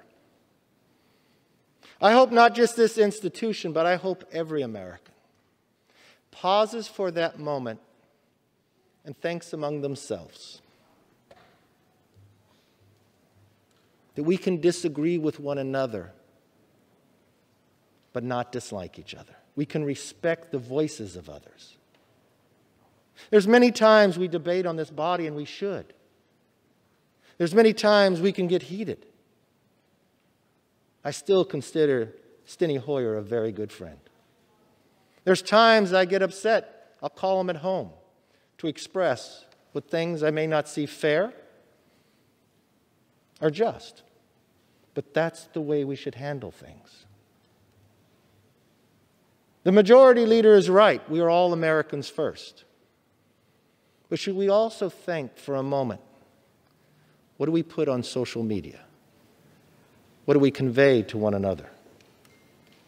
Just because you have a personal opinion different than mine, you have a right to say it. But nobody has a right to become a mob. And we all should stand united in condemning the mob together.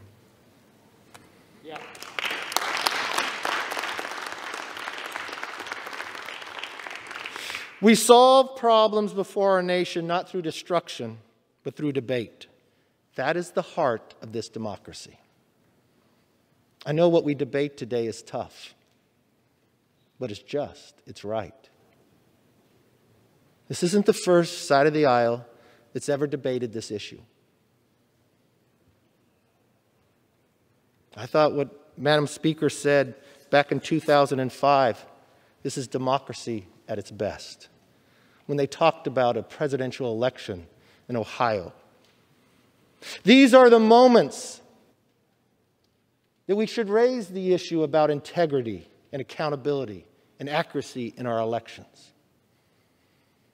But you know what we should do, the next difference? Not just raise the issue, but work together to solve the problems.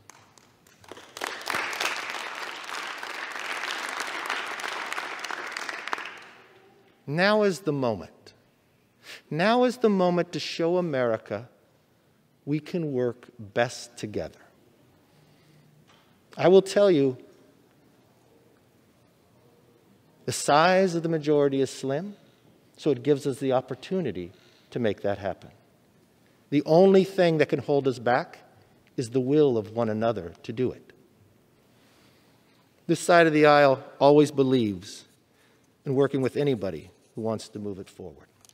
That does not mean that we're going to agree 100% of the time. That does not mean our voice cannot be heard.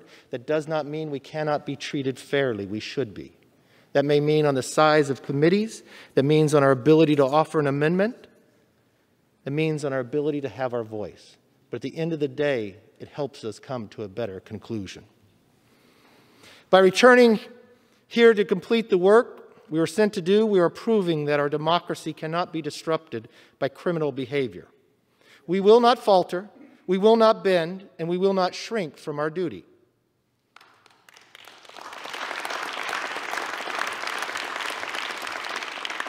Let me be very clear. Mobs don't rule America. Laws rule America.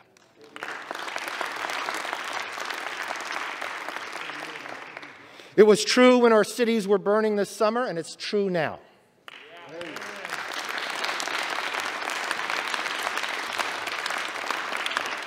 When Americans go to bed tonight, their lasting memory should not be a Congress overrun by rioters. It must be a resolute Congress conducting healthy debate. We may not disagree on a lot in America, but tonight we must show the world that we will respectfully but thoroughly carry out the most basic duties of democracy. We will continue with the task that we have been sent here to do. We will follow the Constitution and the law and the process for hearing valid concerns about election integrity.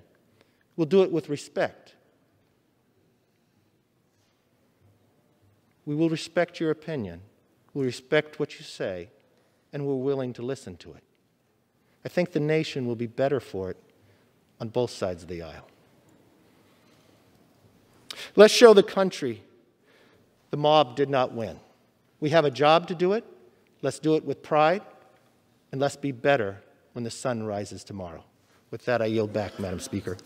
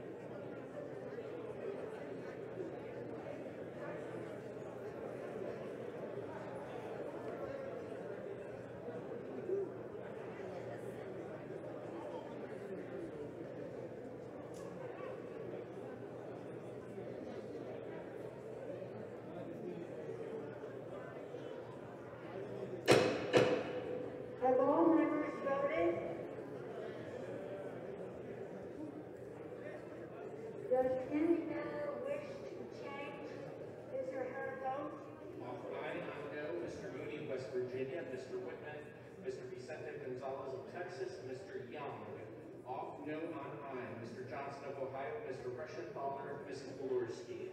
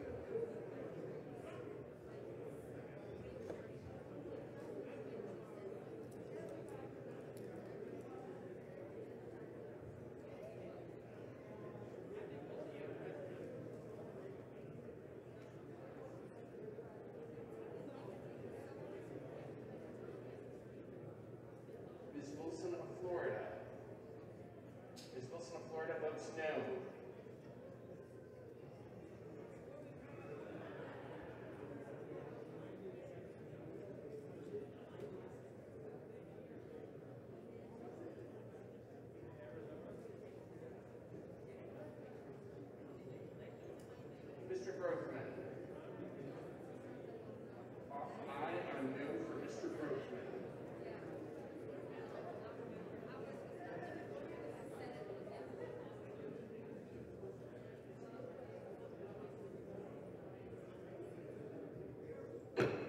On this vote, the yeas are 121, the nays are 303.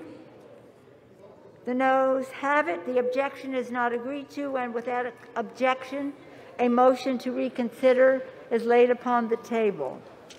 The clerk will now notify the Senate of the action of this House, informing that body that the House is now ready to proceed in joint session with the further counting of the electoral vote for the President and the Vice President. To remind both sides of the aisle, during the joint session, there are 11 House Republicans, 11 House Democrats, 11 House Senate Democrats, 11 Senate Republicans, 44 members on the floor. Please view the proceedings from your offices. Thank you. It's not a suggestion, that is a direction in the interest of good Example to the public of how serious we take the coronavirus threat and the need for social distancing. Please, my colleagues, if you are not participating in the next part of this, please return to your offices.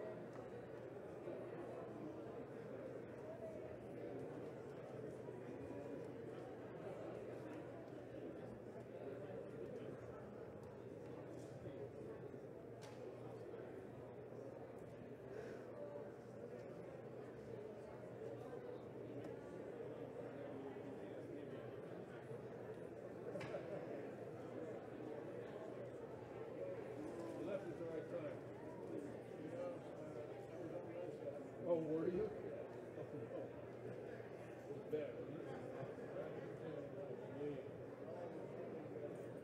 We were stuck in here about 25 minutes.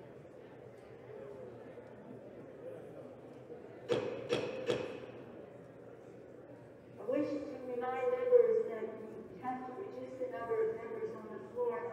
You're invited to the gallery to witness the proceedings from there in a limited number, so first come, first served.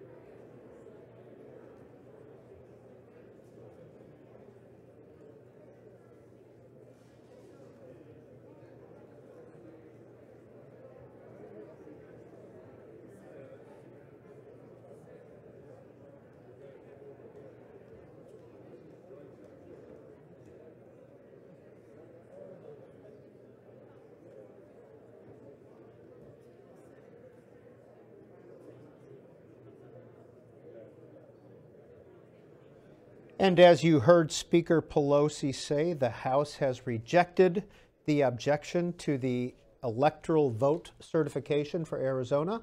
So therefore, those 11 electoral votes have been awarded to Joe Biden and Kamala Harris. The Senate also rejected it, 93-6.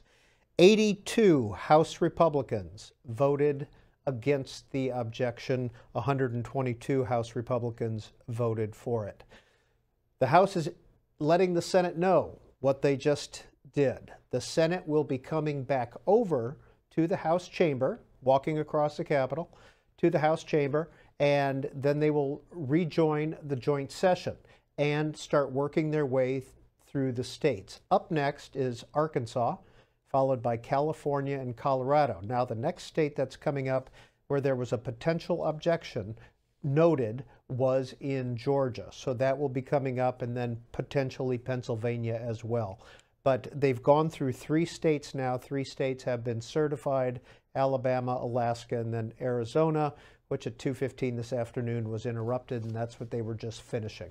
So the joint session will continue in just a minute.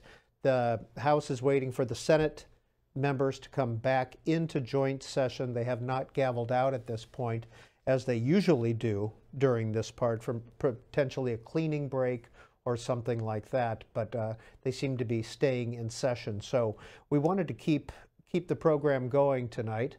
And joining us once again today is Niels Lesniewski. He's a senior reporter with CQ Roll Call. Mr. Lesniewski, for those viewers who maybe haven't been with us all day, where did your day start? So I've had the I suppose good fortune for myself of having been working from home today as part of our effort to keep down the number of journalists who are operating out of the Capitol because of the pandemic. And so my job today was designed to be largely looking at aggregating the feeds that were coming in from my colleagues who were in the Capitol building for the purposes of basically monitoring what we thought was going to be a fairly predictable proceeding with some objections and some votes, and maybe it would take a while, and maybe we'd still be going at 11 p.m. or midnight. But at the end of the day, it seemed like it was going to be a fairly predictable afternoon and evening of sort of piecing together what was going on in the Capitol. It turned out that was what I ended up doing today, but certainly the circumstances changed mightily, as you say, around 2 o'clock, when it became clear that the Capitol building itself was going to be breached. And was breached, and then ultimately we had these mobs of protesters that ended up overtaking both the House and the Senate floors. So at 2 o'clock this afternoon, what were you hearing from your colleagues on the Hill? Well, so what we initially heard was that there were reports that there would be a lockdown going into effect, and there was some commotion on both the House and the Senate floors, with people being hurried out, particularly key officials like Vice President Mike Pence, some of the House leaders. We had a report fairly early on that both Steny Hoyer, the House Majority Leader, and some of the other House leaders were being hustled away. At one point in time, there was actually a Capitol Police officer on the rostrum in the House making an announcement that there was going to be a lockdown. And that was where we knew that things were getting out of hand. We could see the pictures from outside, obviously, and we knew of people who were out with the demonstrators, but we didn't expect, I don't think anybody really expected, that they would not only get as close as they did to the carriage entrances and the other doors to the Capitol, but that they would actually be able to break windows and actually break into the physical building. So the Arizona debate is now finished. Arizona's electoral votes have been certified, as they've been rejected by both the House and the Senate. What happens First of all, listening to the speeches in the House and the Senate, what did you hear that you want to comment on? Well, there was a sort of interesting change in tenor from the ones that had taken place before the violence of this afternoon. You know, the attempted failed insurrection, I guess you would call it. That before that, things were going according to plan. Afterwards, there were a couple of senators. I was mainly watching the Senate debate this evening, and there were a couple of senators who talked about Ben Sasse and Rand Paul coming to mind immediately, who said they had speeches that they had planned to give this afternoon that were completely, basically non-operable, would have sounded completely out of tune with the fact that there had actually been an insurrection attempt in the middle of the day. And so I think that that was sort of the remarkable quick adjustment that everybody was making from something that seemed like a hypothetical that maybe someday, if Congress this time were to start rejecting electoral votes, then someday there could be some sort of a violent scene in the Capitol building to, oh no, it happened today. And so I think that was sort of the most jarring part of some of the speeches that took place this evening. Mr. Lesniewski, I don't know if you said you were monitoring mainly the Senate, and one of the speeches given tonight was by Lindsey Graham. And what Senator Graham had to say was, Trump and I, we've had a hell of a journey. I hate it to end this way. Oh my God, I hate it. Did you hear that? I did. And Senator Graham, of course, has been sort of gone full circle with President Trump. You know, he ran for president himself in 2016. I can remember an event he was doing in his home state of South Carolina, where I want to say I was one of 2 reporters who were not from South Carolina who were in the room, and he maybe only got a couple dozen constituents of his own to show up. From that and the incident where President Trump read out his telephone number in the primary process, to being one of his closest allies, really, on in the Capitol, someone who he would play golf with not infrequently. I think that the sort of coming around and back around to the other side again, perhaps for Senator Graham, was kind of remarkable to hear how quickly the switch flipped this evening. A couple of questions before we go back to the House. There's been some talk in a lot of social media comments about the 25th Amendment. What are you hearing? Well, so the 25th Amendment question, whether or not Vice President Pence and a majority or the bulk of the cabinet would sort of set aside the presidency of Donald Trump temporarily, presumably for the remainder of the president's term, it seems unfathomable, and I would have said this morning it would have been unfathomable, but you know, we have to see, I think, what President Trump does in the next sort of 24 hours. When this process concludes, what are we finding out that he intends to do or attempts to do between now and noon on January 20th? If he sort of literally or figuratively sort of goes away, whether it stays in the White House and doesn't do anything, or he actually gets on an airplane and goes to Mar-a-Lago and spends the remaining time in Florida, then maybe we don't technically have to see a debate about the 25th Amendment. But certainly, if there were to be a repeat of the rally that he did this morning outside the White House or near the White House, that sort of seemed to be the green light for the group of protesters and the mob that then was going to the Capitol building, then I don't think anything is out of the question in the next week, week and a half. Okay, Niels Lesniewski, we're going to go back to the House here in 2 seconds, but very quickly, will there be more objections tonight, do you think? Georgia and Pennsylvania specifically. We expect Pennsylvania at least, but there may be a deal to sort of truncate the debate time on that Pennsylvania objection. So we might see the Senate quickly walk across the building and then relatively quickly be back in the House. I don't know if it'll be another 2-hour break. Niels Lesniewski, CQ roll call. I hope we can check in with you again later tonight. The House is about to be joined by the Senate for the joint session as the Electoral College certification continues. Up next is the state of Arkansas.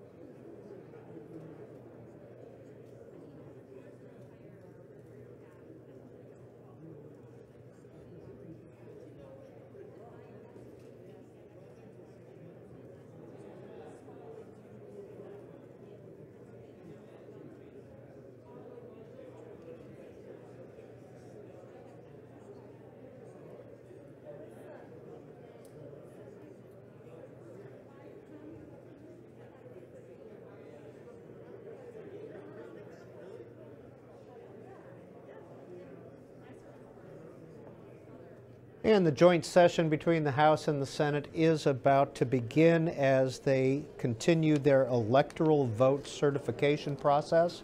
They've gone through 3 states so far, Arizona being the last. There was an objection to the Arizona certification, which was rejected. Arkansas, California, and Colorado are the next states that are coming up. The House is currently waiting on 11 Democratic senators and 11 Republican senators to walk across the Capitol to the House chamber, along with Vice President Pence, who will join Speaker Pelosi on the dais, and then they will continue the process of certification. As we heard from Niels Lesniewski of CQ Roll Call, there's potentially a challenge to the Pennsylvania certification coming up, but there may be some operating going on so that the 2-hour debate period is not used, and it's a quicker process. So given that, we are waiting for the Senate to come over, join the House. As Speaker Pelosi said, 11 Republicans in the House, 11 Republicans in the Senate, 11 Democrats in the House, 11 senators, Democratic senators may be on the floor for the House rules because of the COVID prevention rules. And that should begin very shortly. The Senate should be working its way into the House chamber very shortly. So this will go on for another couple hours. They'll go through each state and certify the electoral vote or object to the electoral vote. If there is an objection, a reminder that both a member of the House and a senator have to sign the objection. So there was talk earlier prior to this afternoon and the breach of the Capitol that Georgia could also be objected to. Senator Loeffler, who was defeated yesterday in her election bid, she's filling the seat of a senator who resigned. So it was a special election. Was going to object to Georgia, but the word right now is that that probably will not happen. The United States Senate.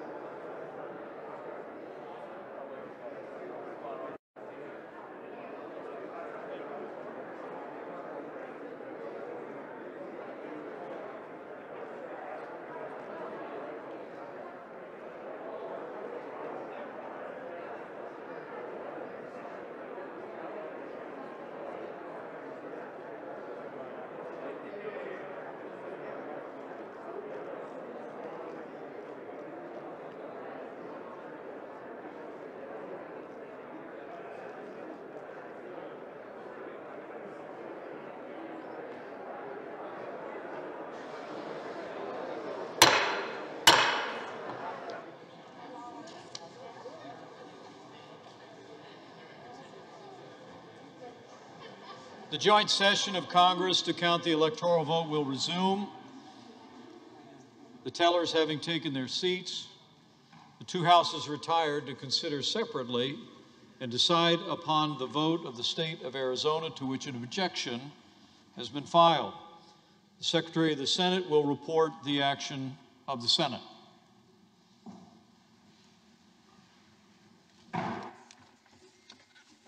In the Senate of the United States, ordered that the Senate, by a vote of 6 ayes to 93 nays, rejects the objection to the electoral votes cast in the state of Arizona for Joseph R. Biden for president and Kamala D. Harris for vice president.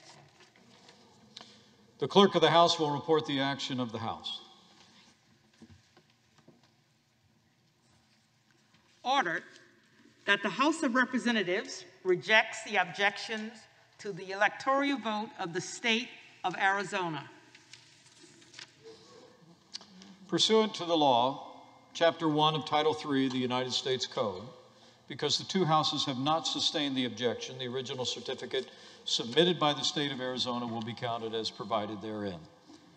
The tellers will now record and announce the vote of the state of Arkansas for president and vice president in accordance with the action of the two houses. This certificate from Arkansas, the parliamentarians advise me, is the only certificate of vote from the state that purports to be a return from the state, and that is annexed to it a certificate from an authority of the state purporting to appoint or ascertain electors.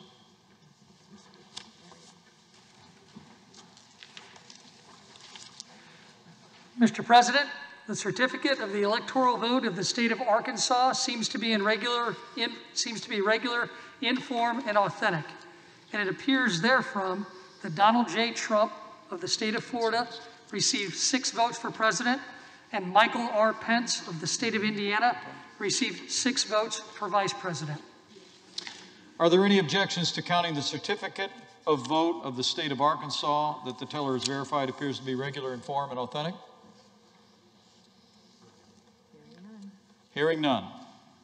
This certificate from California, the parliamentarians advise me, is the only certificate of vote from the state that purports to be a return from the state, and that has annexed to it a certificate from an authority of that state purporting to appoint or ascertain electors. Mr. President, the certificate of the electoral vote of the state of California, I would say the great state of California, seems to be regular in form and authentic, and it appears therefrom that Joseph R. Biden Jr., of the state of Delaware, received 55 votes for president, and Kamala D. Harris, of the state of California, received 55 votes for vice president.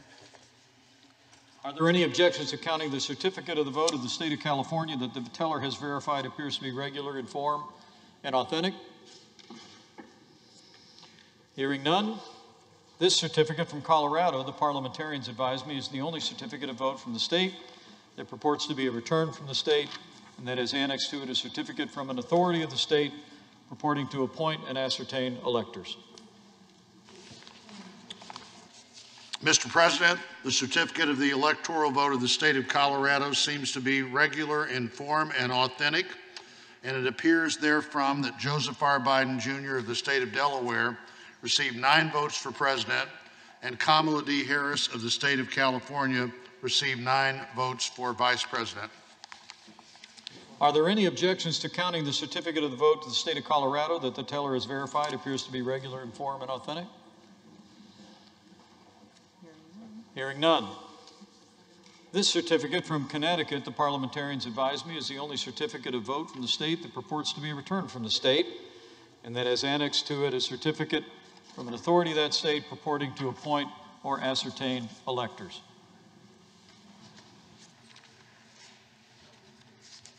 Mr. President, the certificate of the electoral vote of the state of Connecticut seems to be regular in form and authentic, and it appears therefrom that Joseph R. Biden Jr. of the state of Delaware received 7 votes for president, and Kamala D. Harris of the state of California received 7 votes for vice president.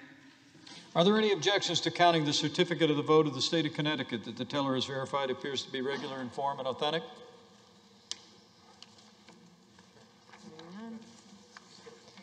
Hearing none. This certificate from Delaware, the parliamentarians advise me, is the only certificate of vote from the state that purports to be returned from the state, and that has annexed to it a certificate from an authority of the state purporting to appoint and ascertain electors.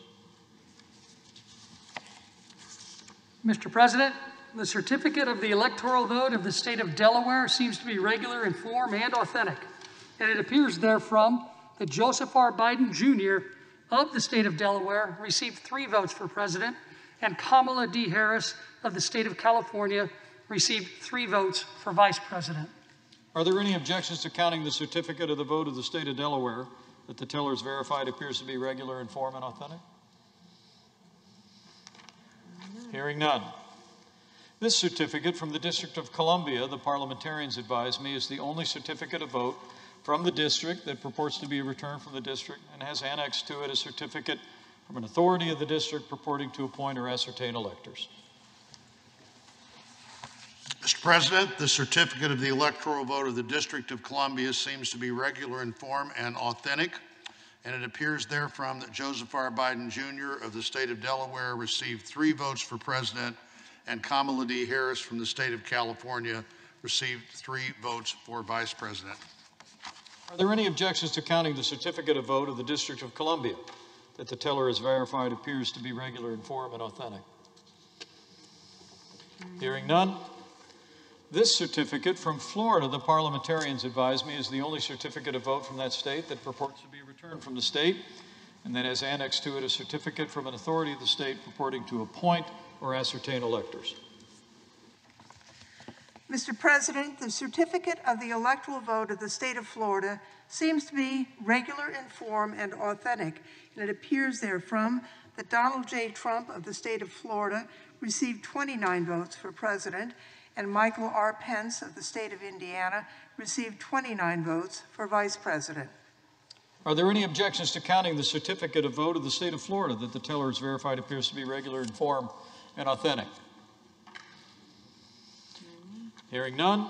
This certificate from Georgia, the parliamentarians advise me, is the only certificate of vote from that state that purports to be a return from the state, and that has annexed to it a certificate from an authority of the state purporting to appoint or ascertain electors.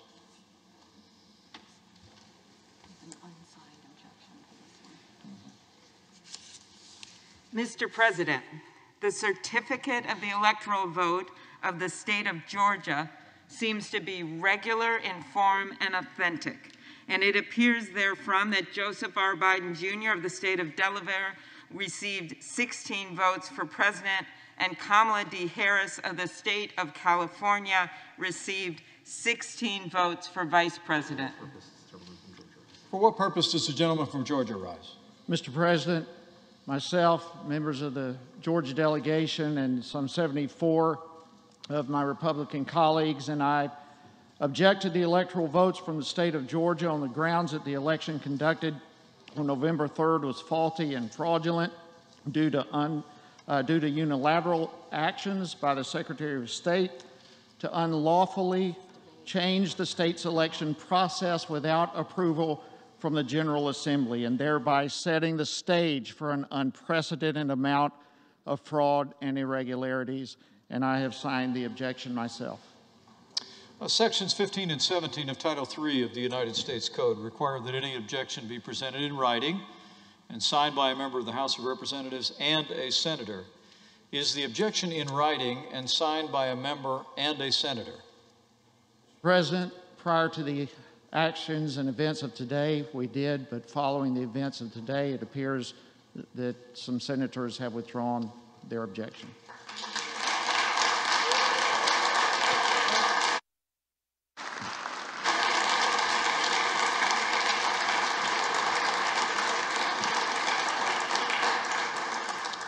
In that case, the objection cannot be entertained.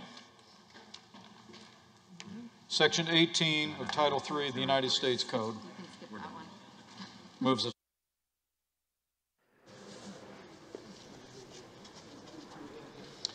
This certificate from Hawaii, the parliamentarians advise me, is the only certificate of vote from the state that purports to be a return from the state, and that has annexed to it a certificate from an authority of that state purporting to appoint or ascertain electors.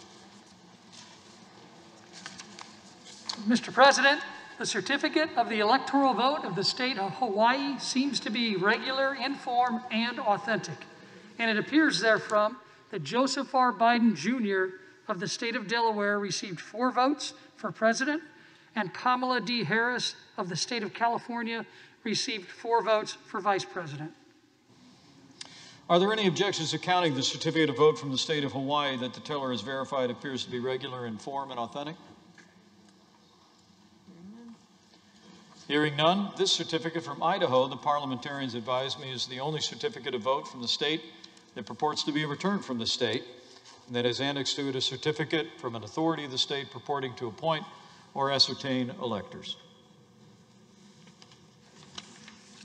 Mr. President, the certificate of the electoral vote of the state of Idaho seems to be regular in form and authentic, and it appears therefrom that Donald J. Trump of the state of Florida received 4 votes for president, and Michael R. Pence of the state of Indiana received 4 votes for vice president. Are there any objections to counting the certificate of vote from the state of Idaho that the teller has verified appear to be regular in form and authentic? Hearing none, this certificate from Illinois, the parliamentarians advise me, is the only certificate of vote from that state that purports to be a return from the state, and that has annexed to it a certificate from an authority of that state purporting to appoint and ascertain electors. Mr. President, the certificate of the electoral vote of the state of Illinois seems to be regular in form and authentic, and it appears therefrom that Joseph R. Biden Jr. of the state of Delaware received 20 votes for president, and Kamala D. Harris of the state of California received 20 votes for vice president. Are there any objections to counting the certificate of the vote of the state of Illinois that the teller has verified appears to be in regular form and authentic? Hearing none, this certificate from Indiana, the parliamentarians advise me, is the only certificate of vote from that state that purports to be returned from the state, and that has annexed to it a certificate from an authority of that state purporting to appoint and ascertain electors. Mr. President, the certificate of the electoral vote of the state of Indiana seems to be regular in form and authentic, and it appears therefrom that Donald J. Trump of the state of Florida received 11 votes for president, and Michael R. Pence of the state of Indiana received 11 votes for vice president. Are there any objections to counting the certificate of the vote of the state of Indiana that the teller has verified appears to be regular in form and authentic? Hearing none. This certificate from Iowa, the parliamentarians advise, is the only certificate of vote from the state that purports to be a return from the state, that has annexed to it a certificate from an authority of the state purporting to appoint or ascertain electors. Mr. President, the certificate of the electoral vote of the state of Iowa seems to be regular in form and authentic, and it appears therefrom that Donald J. Trump of the state of Florida received 6 votes for president, and Michael R. Pence of the state of Indiana received 6 votes for vice president. Are there any objections to counting the certificate of vote of the state of Iowa that the teller has verified appears to be regular and authentic? Hearing none, this certificate from Kansas, the parliamentarians advise me, is the only certificate of vote from that state that purports to be returned from the state, and that has annexed to it a certificate of authority of the state purporting to appoint or ascertain electors. Mr. President, the certificate of the electoral vote of the state of Kansas seems to be regular in form and authentic. It appears therefrom that Donald J. Trump of the state of Florida received 6 votes for president, and Michael R. Pence of the state of Indiana received 6 votes for vice president. Are there any objections to counting the certificate of vote of the state of Kansas that the teller has verified appears to be regular in form and authentic? Hearing none, this certificate from the Commonwealth of Kentucky, the parliamentarians advise me, is the only certificate of vote from that state that purports to be a return from the state, has annexed to it a certificate of authority of the state purporting to appoint or ascertain electors.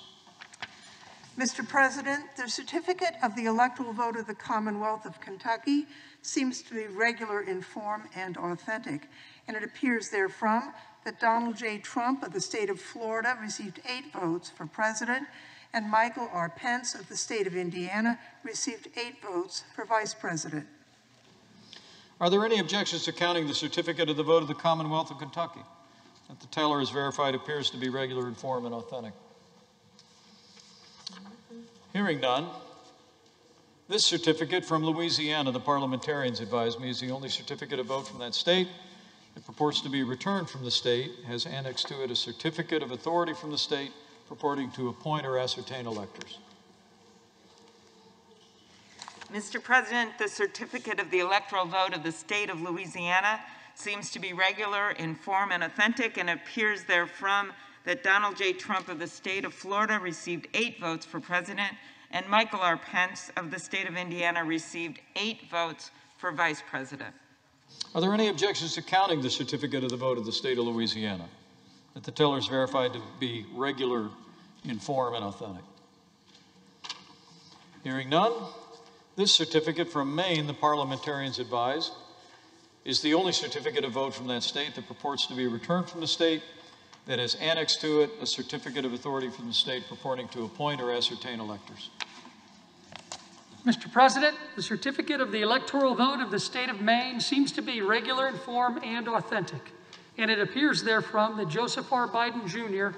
of the state of Delaware received 3 votes for president, and Donald J. Trump of the state of Florida received 1 vote for president, and Kamala D. Harris of the state of California received 3 votes for vice president, and Michael R. Pence of the state of Indiana received 1 vote for vice president.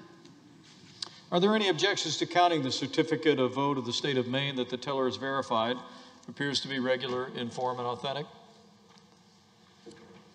Hearing none, this certificate from Maryland, the parliamentarians advise me, is the only certificate of vote from that state, purports to be returned from the state, has annexed to it a certificate from an authority of the state purporting to appoint or ascertain electors. Mr. President, the certificate of the electoral vote of the state of Maryland seems to be regular in form and authentic, and it appears therefrom that Joseph R. Biden Jr. of the state of Delaware received 10 votes for president, and Kamala D. Harris of the state of California received 10 votes for vice president. Are there any objections to counting the certificate of the vote of the state of Maryland that the teller has verified appears to be regular in form and authentic? Hearing none, this certificate from the Commonwealth of Massachusetts, the parliamentarians advise, is the only certificate of vote from that state, purports to be returned from the state, and has annexed to it a certificate from an authority of the state purporting to appoint or ascertain electors. Mr. President, the certificate of the electoral vote of the Commonwealth of Massachusetts seems to be regular in form and authentic, and it appears therefrom that Joseph R. Biden Jr. of the state of Delaware received 11 votes for president, and Kamala D. Harris of the state of California received 11 votes for vice president. Are there any objections to counting the certificate of the Commonwealth of Massachusetts? The tellers advised appear to be regular in form and authentic. Hearing none, this certificate from Michigan, the parliamentarians advise, is the only certificate of vote in that state. It purports to be returned from the state and has annexed to it a certificate of authority of the state purporting to appoint or ascertain electors.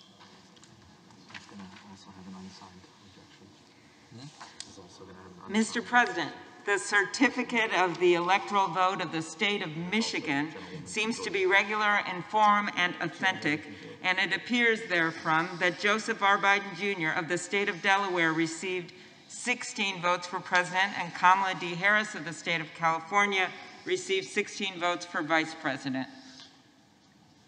For what reason does the gentlelady from Georgia rise? Mr. President, I, along with 70 of my Republican colleagues, object to the counting of the electoral votes for the state of Michigan on the grounds that the error rate precedes the FEC rate allowed at 0.0008%, and that the people who signed affidavits at risk of perjury, their voices have not been heard in a court of law. Section 15 and 17 of Title III of the U.S. Code require that any objection be presented in writing and signed by a member of the House of Representatives and a senator. Is the objection in writing and signed by a member and a senator? The objection is writing, not signed by a senator. In that case, the objection cannot be entertained.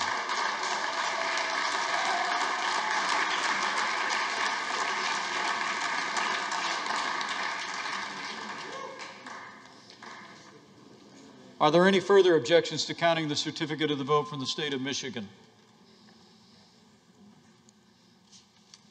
The certificate the teller has verified appears to be regular in form and authentic. Hearing no further objections, this certificate from Minnesota, the parliamentarians advise me, is the only certificate of vote from that state that purports to be returned from the state. Annexed to it, a certificate of authority from the state purporting to appoint and ascertain electors.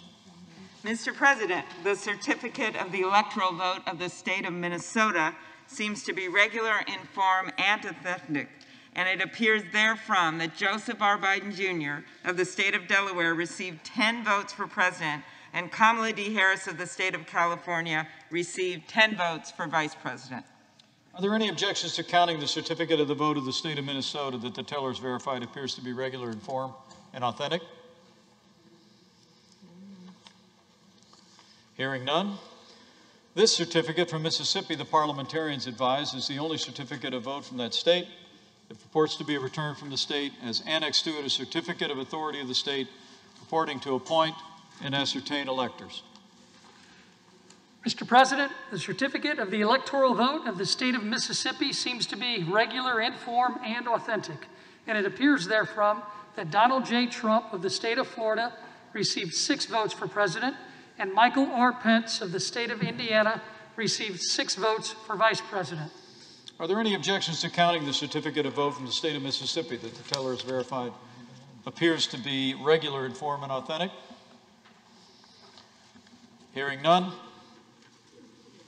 this certificate from Missouri, the parliamentarians advise, is the only certificate of vote from the state that purports to be a return from the state, that has annexed to it a certificate from an authority of the state purporting to appoint or ascertain electors.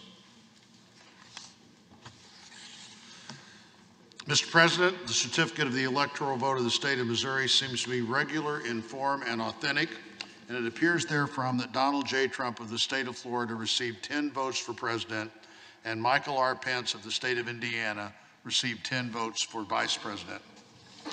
Are there any objections to counting the certificate of the vote of the state of Missouri that the teller has verified appears to be regular and authentic? Hearing none, this certificate from Montana, the parliamentarians advise, is the only certificate of vote from the state that purports to be a return from the state, and that has annexed to it a certificate of authority of the state purporting to appoint or ascertain electors.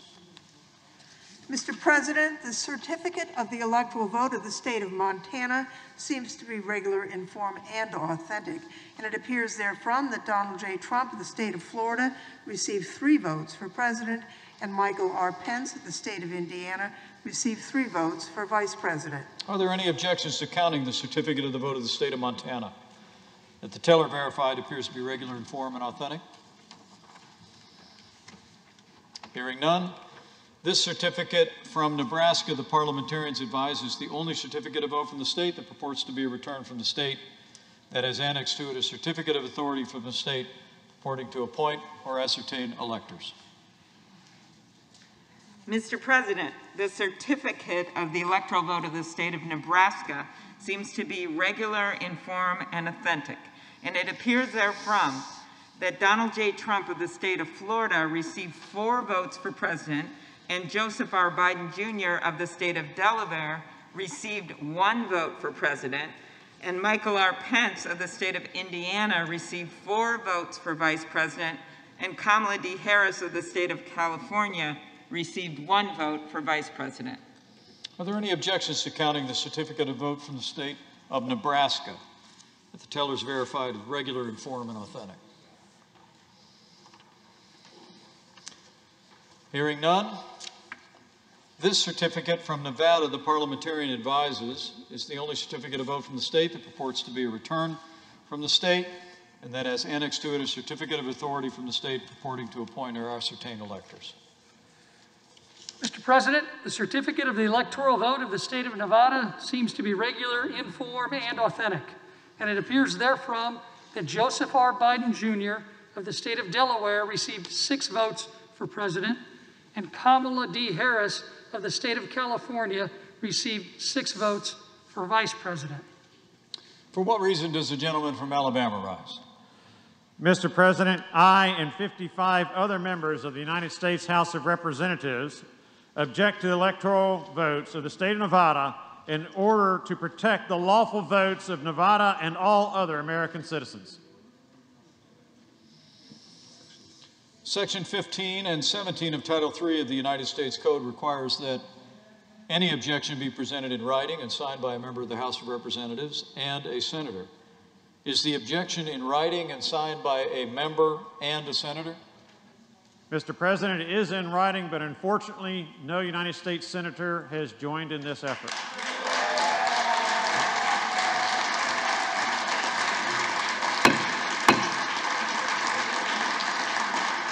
In that case, the objection cannot be entertained.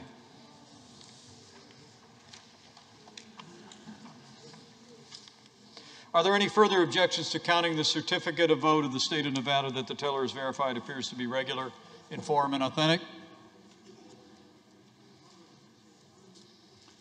This certificate from New Hampshire, the parliamentarians advise me, is the only certificate of vote from that state that purports to be a return from the state, has annexed to it a certificate of authority of the state purporting to appoint or ascertain electors. Mr. President, the certificate of the electoral vote of the state of New Hampshire seems to be regular in form and authentic, and it appears therefrom that Joseph R. Biden, Jr. of the state of Delaware received 4 votes for president, and Kamala D. Harris of the state of California received 4 votes for vice president. Are there any objections to counting the certificate of vote of the state of New Hampshire that the teller has verified appears to be regular in form and authentic?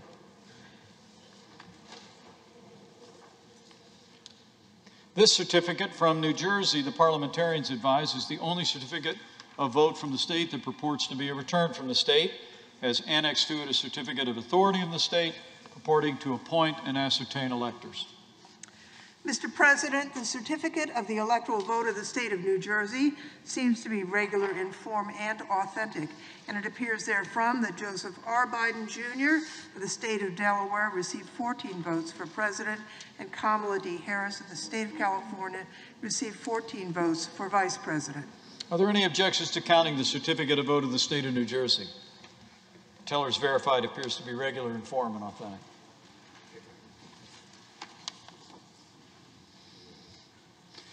This certificate from New Mexico, the parliamentarians advise, is the only certificate of vote from the state. It purports to be a return from the state, and that is annexed to it a certificate of authority of the state purporting to appoint or ascertain electors. Mr. President, the certificate of the electoral vote of the state of New Mexico seems to be regular in form and authentic, and it appears therefrom that Joseph R. Biden, Jr. of the state of Delaware received 5 votes for president, and Kamala D. Harris of the state of California received 5 votes for vice president.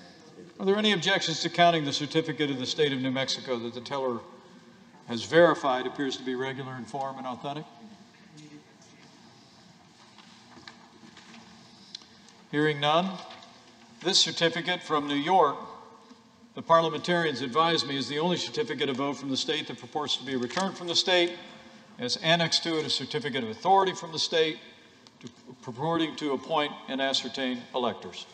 Mr. President, the certificate of the electoral vote of the state of New York seems to be regular in form and authentic, and it appears therefrom that Joseph R. Biden, Jr. of the state of Delaware received 29 votes for president, and Kamala D. Harris of the state of California received 29 votes for vice president. Are there any objections to counting the certificate of vote of the state of New York that the teller has verified appears to be regular in form and authentic? Hearing none, this certificate from North Carolina, the parliamentarians advise me, is the only certificate of vote from that state that purports to be a return from the state, has annexed to it a certificate from the state purporting to appoint and ascertain electors. Mr. President, the certificate of the electoral vote of the state of North Carolina seems to be regular in form and authentic, and it appears therefrom that Donald J. Trump of the state of Florida received 15 votes for president, and Michael R. Pence of the state of Indiana received 15 votes for Vice President. Are there any objections to counting the certificate of vote of the state of North Carolina? If the teller is verified, appears to be regular in form and authentic.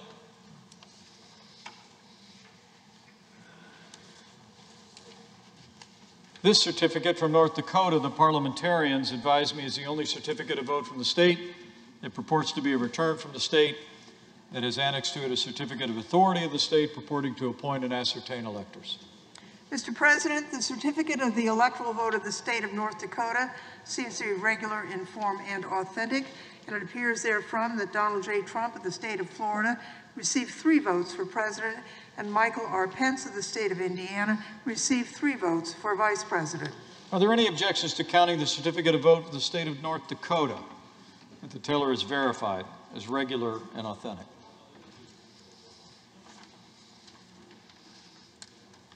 Hearing none, this certificate from Ohio, the parliamentarians advise, is the only certificate of vote from the state.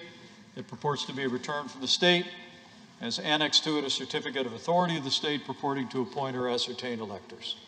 Mr. President, the certificate of the electoral vote of the state of Ohio seems to be regular in form and authentic, and it appears therefrom that Donald J. Trump of the state of Florida received 18 votes for president, and Michael R. Pence of the state of Indiana received 18 votes for vice president. Are there any objections to counting the certificate of vote from the state of Ohio that the teller has verified as regular in form and authentic?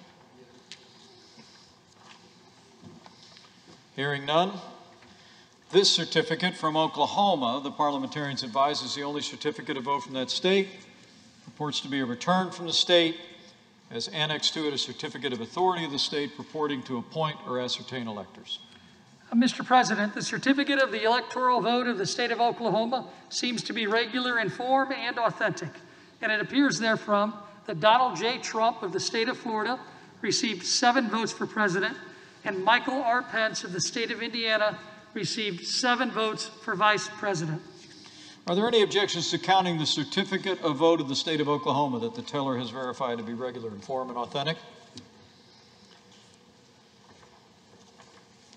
Hearing none, this certificate from Oregon, the parliamentarians advise, is the only certificate of vote from the state that purports to be returned from the state, has a certificate of authority from the state annexed to it to appoint and ascertain electors.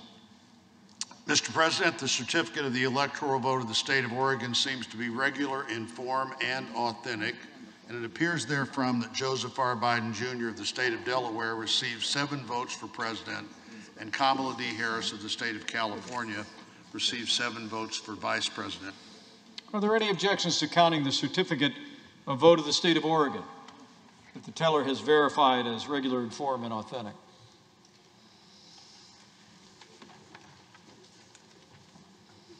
Hearing none, this certificate from the Commonwealth of Pennsylvania, the parliamentarians advise, is the only certificate of vote from the state that purports to be returned to the state, has annexed to it a certificate from an authority in the state purporting to appoint and ascertain electors.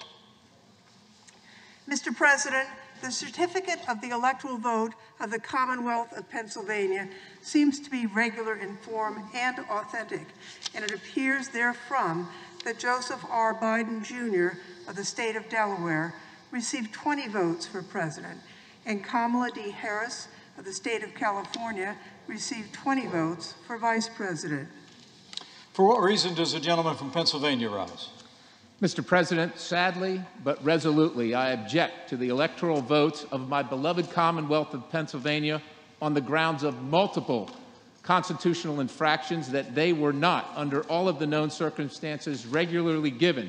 And on this occasion, I have a written objection signed by a senator and 80 members of the House of Representatives.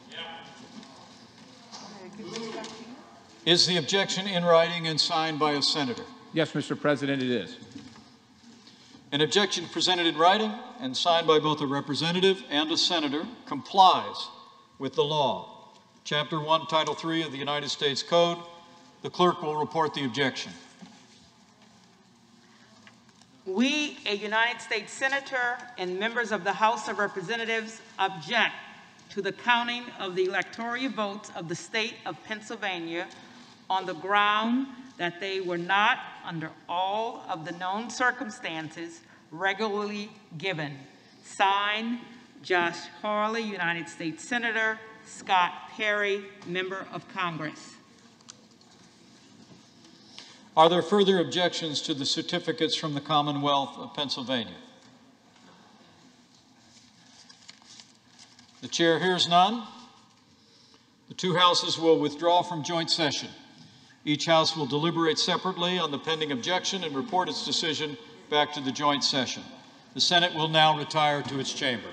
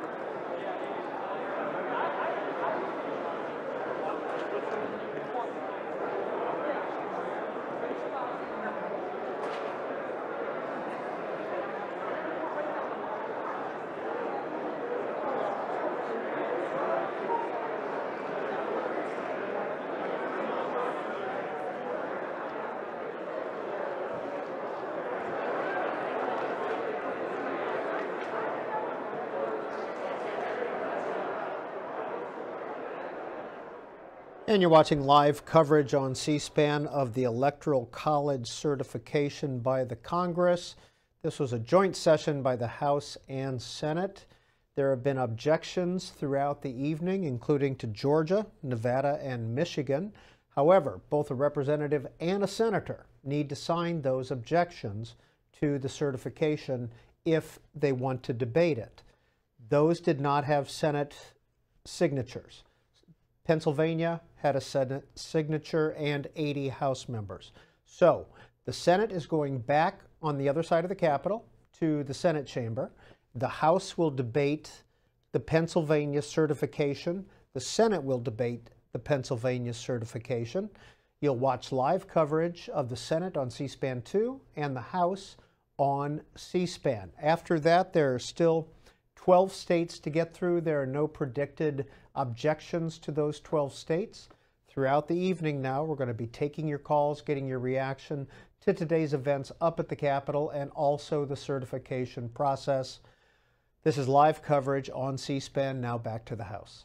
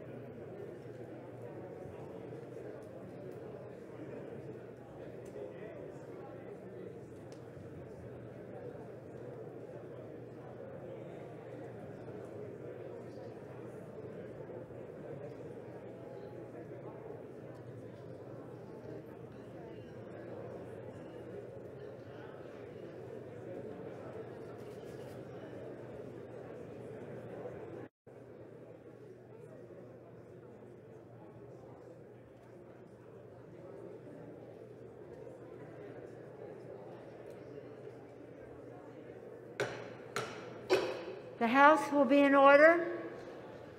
Pursuant to Senate Concurrent Resolution 1, the House will be in order. Thank you. Pursuant to Senate Concurrent Resolution 1 and Section 17 of Title III, United States Code, when the two houses withdraw from the joint session to count the electoral vote for separate consideration of an objection, a representative may speak to the objection for 5 minutes and not more than once. Debate shall not exceed 2 hours, after which the chair shall put the question, shall the objection be agreed to? The clerk will report the objection made in joint session. We, a United States Senator and members of the House of Representatives, object to the counting of the electoral votes of the state of Pennsylvania on the ground that they were not, under all of the known circumstances, regularly given. Signed, Josh Howley and Scott Perry. The chair will endeavor to alternate recognition between members speaking in support of the objection and members speaking in opposition to the objection. Before I recognize the gentleman from Pennsylvania, the House will be in order. The chair recognizes the gentleman from Pennsylvania, Mr. Perry, for 5 minutes. Thank you, Madam Speaker. This is a somber day for the defense of the Constitution. See, the Constitution is just a piece of paper. It cannot defend itself. That is why our leaders swear an oath to uphold and defend the Constitution, and that's what I'm doing here this evening. The Constitution states the times, place, and manner of holding elections shall be prescribed by the legislature, not the courts, not the governor, not the Secretary of State or other bureaucrats or elected officials, the legislature. In Pennsylvania, the Supreme Court unilaterally extended the deadline for ballots to 3 days after the election. They actually wanted 10. The Supreme Court is not the legislature. The Supreme Court mandated unpostmarked ballots to be received, destroying the validity of all the votes that were cast timely. The Supreme Court action defied the law, the legislature, and the will of the people. The Supreme Court authorized the use of drop boxes where ballot harvesting could occur. The legislature never authorized that form of voting, and the court had absolutely no right to do so.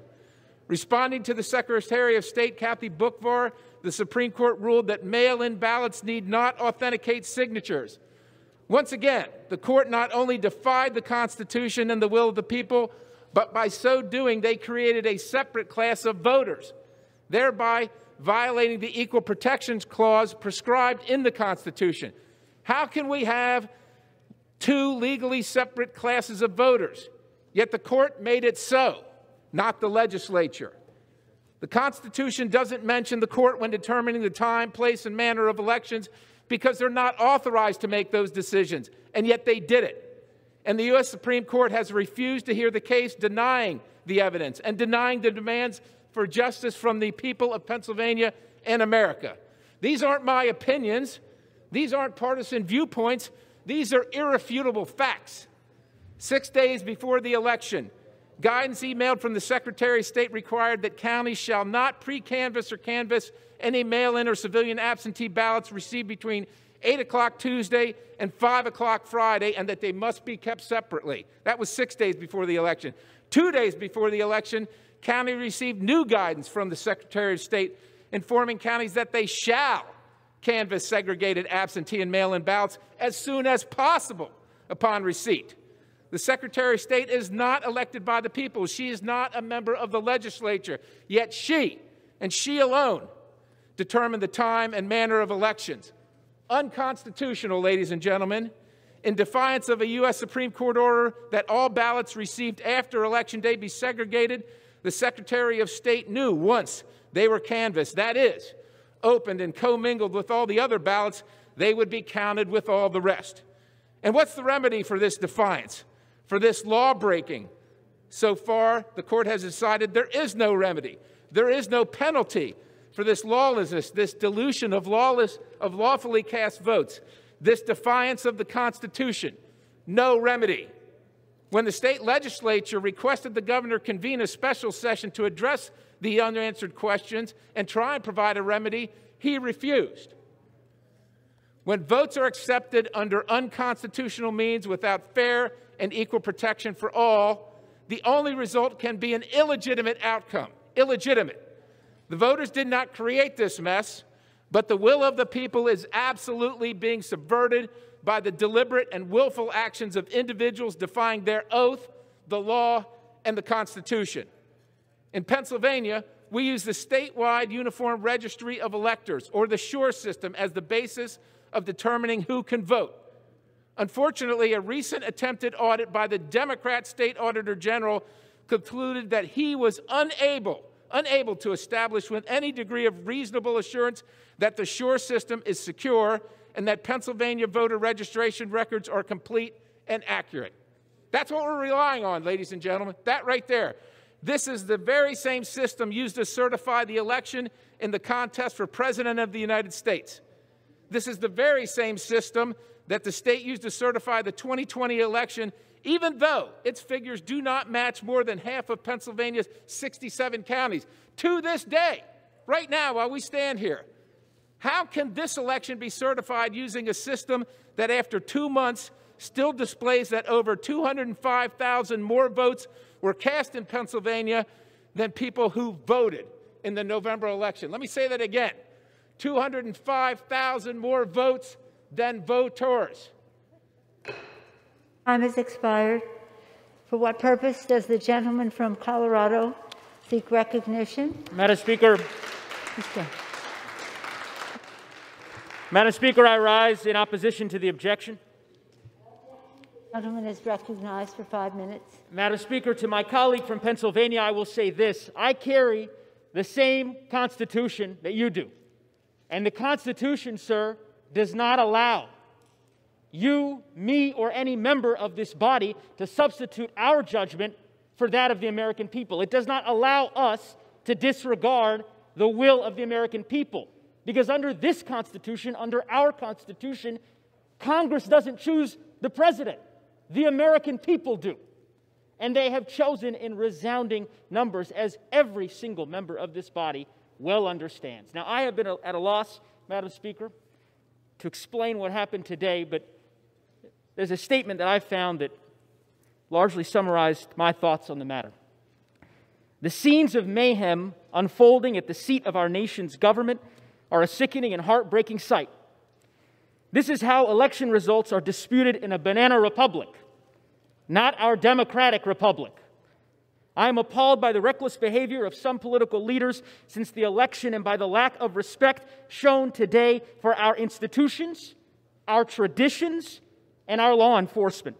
The violent assault on the Capitol and the disruption of a constitutionally mandated meeting of Congress was undertaken by people whose passions have been inflamed by falsehoods and false hopes. Insurrection could do grave damage to our nation and our reputation. In the United States of America, it is the fundamental responsibility of every patriotic citizen to support the rule of law. To those who are disappointed in the results of the election, our country is more important than the politics of the moment. Those are not my words. Those are the words of former Republican President George W. Bush. To my colleagues, it is after midnight tonight. It's been a long day for our country, a long day for our republic. Let us dispense with this. Let's do the right thing. Let's honor our oath. Let's certify the results, and let's get back to the work of the American people. And with that, I yield to the distinguished Chairwoman Lofgren. Madam Speaker, our duty today is significant but straightforward. We must count the votes of the electors as cast in the Electoral College and announce the results. As discussed, our roles and responsibilities are established by the Constitution and federal law, and they're clear. The facts before us are also clear. Pennsylvania submitted one slate of electors as chosen by the voters of the state. The slate was certified according to state law. Now those lawful results must be counted and announced.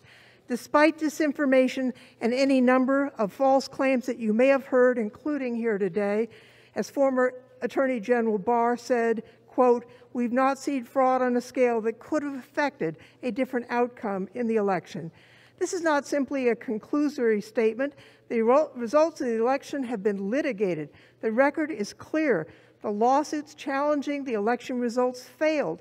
They failed because there's simply no evidence to support these baseless claims. You know, it's one thing to tweet a belief, quite another to provide actual evidence. These cases failed because there is no evidence. Judges ruled in the lawsuit that the 2020 election was sound. So it should come as no surprise that Republican office holders have recognized the election results as legitimate and accurately determined in an election that was conducted safely, securely, and with integrity. We all take an oath to support and defend the Constitution. And as we near the end of the task before us, let's remember the beginning of the Constitution. Before Article 2 and the 12th Amendment, which spell out the Electoral College, and before Article 1, which creates Congress, the Constitution begins with the preamble. The preamble is short and bold. We, the people. The people spoke in historic numbers. Their votes have been counted. Their choice is clear. It's time, as the law requires, to announce the state of the people's vote. The violence and disorder inflicted on our democracy by seditious rioters today is an indication of why adherence to our Constitution is so vital. I urge all of us to stand up for law, for democracy, for our Constitution, and to stand up for America and reject this objection. And I yield back. Gentleman's time has expired. Gentleman's time has expired. What purpose does the gentleman from Pennsylvania seek recognition? Madam Speaker, I rise to support the objection. Without objection, the gentleman is recognized for 5 minutes. Thank you, Madam Speaker. A day that was intended to debate the importance of election integrity and the rule of law tragically became a day that will be a black mark in our nation's history. Nevertheless, the work of this House must go on, as America will go on. We must all sincerely thank the Capitol Police and Metro Police for their selfless actions today, putting their safety and lives on the line to protect this House. The lawlessness and violence of today must be condemned, just as all violent protests must be condemned. Nevertheless, the fact remains a large number of Pennsylvanians are enormously frustrated with actions taken by elected and appointed officials in Pennsylvania, which have led to a high level of distrust for this past election. We have the United States Constitution, which is the reason we have been and will continue to be a great country and a country of laws. The U.S. Constitution is unambiguous, Madam Speaker, in declaring that state legislators are the entity with the authority to set election procedures and to enact any changes to election law. Article 1, Section 4, Clause 1 states the times, places, and manner of holding elections shall be prescribed in each state by the legislator thereof. The authority of election procedures lies with the state legislator, period. In Pennsylvania, this authority was indisputably usurped by the Pennsylvania's governor's office, by the Pennsylvania Secretary of State, and by the Pennsylvania Supreme Court. These unlawful actions include, but are not limited to, accepting ballots past 8 p.m. on Election Day, inconsistent application of verified signature requirements for in-person ballots versus mail-in ballots, authorizing the curing of mail-in ballots with less than 24 hours' notice, leading to inconsistent preparedness between counties, and authorizing the use of unsecured drop boxes, which is not permitted in statute. If such unlawful actions are to be accepted, what do we have to look forward to next year? The Pennsylvania Secretary of State allowing online voting because it may be raining in Philadelphia? It was a free-for-all. Madam Speaker, it was back in 2005 when then Minority Leader Pelosi, while leading 31 Democrats as they objected to the presidential elector certification, as they did in the last 3 presidential elections when a Republican won, and stated quite well, actually, that the members of Congress have brought this challenge and are speaking up for their aggrieved constituents, many of whom have been disenfranchised in this process. This is their only opportunity to have this debate while the country is listening, and is it appropriate to do so? Thank you for those words, Madam Speaker. They were appropriate then as they are now. If there is an American ideal that all citizens, regardless of party affiliation, can agree upon, it is that we must have election integrity. We should not certify these electors which were derived by unlawful actions and a result of inaccurate vote tallies. I yield the remainder of my time to Representative Joyce.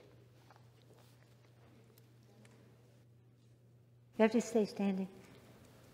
Madam Speaker, I rise in support of the objection.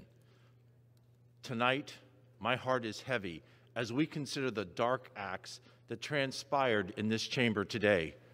But, Madam Speaker, the American people can be assured that violent and irrational attacks on this body cannot derail the constitutional responsibility that lies in front of us. This has always been about upholding the law. It's always been about protecting government of, by, and for the people. Preserving the rule of law is more important than ever. We must acknowledge that unconstitutional acts unduly impacted the presidential election in Pennsylvania. Contrary to law, the Supreme Court extended the deadline for mail-in ballots for 3 days beyond the election day. Contrary to law, the Secretary of the Commonwealth discarded mail-in ballot signature verification safeguards. These leaders took advantage of a deadly pandemic and seized the state's legislature's rightful authority. I took an oath to uphold the law and defend the Constitution. I pledged to protect free and fair elections. I cannot in good faith certify electors that were selected under an unlawful process. I will object to Electoral College certification to protect the will of Pennsylvania voters, to uphold the law, to restore trust in our electoral system, and ultimately to save our Constitution. At Gettysburg, which is in my district, President Abraham Lincoln spoke about the great task of ensuring government by, of, and for the people shall not perish from the earth. Thank you, and I yield. Expired. Thank you. For what purpose does the gentleman from Pennsylvania seek recognition? Madam Speaker, I rise in opposition. The gentleman is recognized for 5 minutes without objection. Thank you, Madam Speaker. Nearly 7 million Pennsylvanians showed up to vote in the 2020 elections. They cast their votes for Democrats and Republicans up and down the ballot, including the entire U.S. House delegation, the entire state House, and half of the state Senate, and other state and local races. Since the election, there have been allegations of widespread election fraud in Pennsylvania. But remarkably, the 20 suits filed by the Trump campaign, Pennsylvania Republicans, and others challenging the results in Pennsylvania have never claimed that there was voter fraud. Perhaps that's because attorneys can lose their license when they make unsubstantiated claims in court. That's where the rubber really meets the road. So, if these lawsuits didn't claim election fraud, what did they claim? Most of the legal challenges to the presidential election in Pennsylvania question relatively small numbers of ballots that were allegedly tainted by technical violations.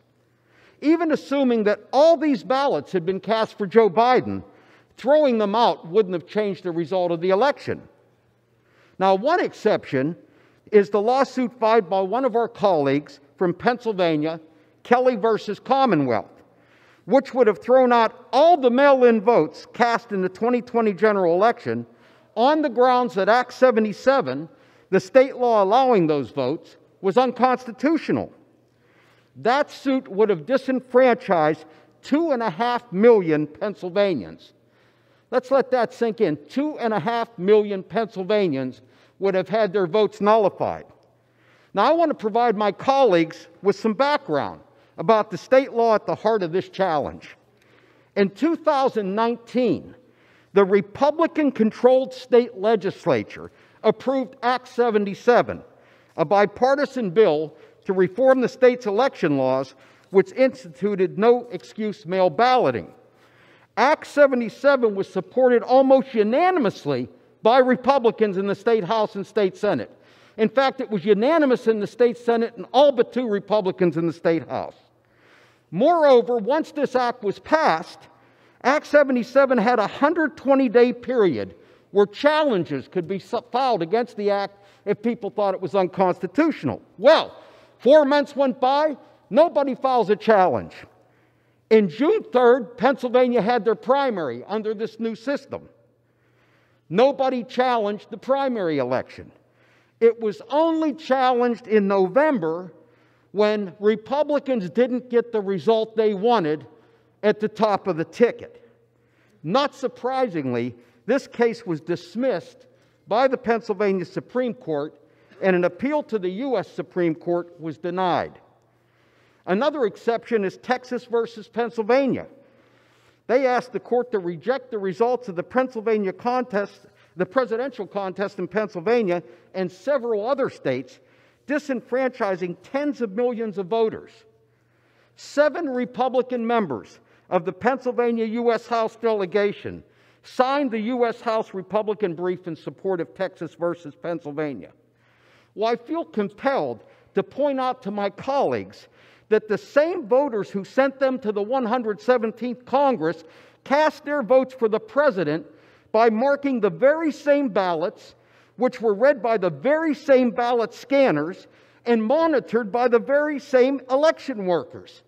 Yet our colleagues who signed the brief only want to invalidate the presidential votes.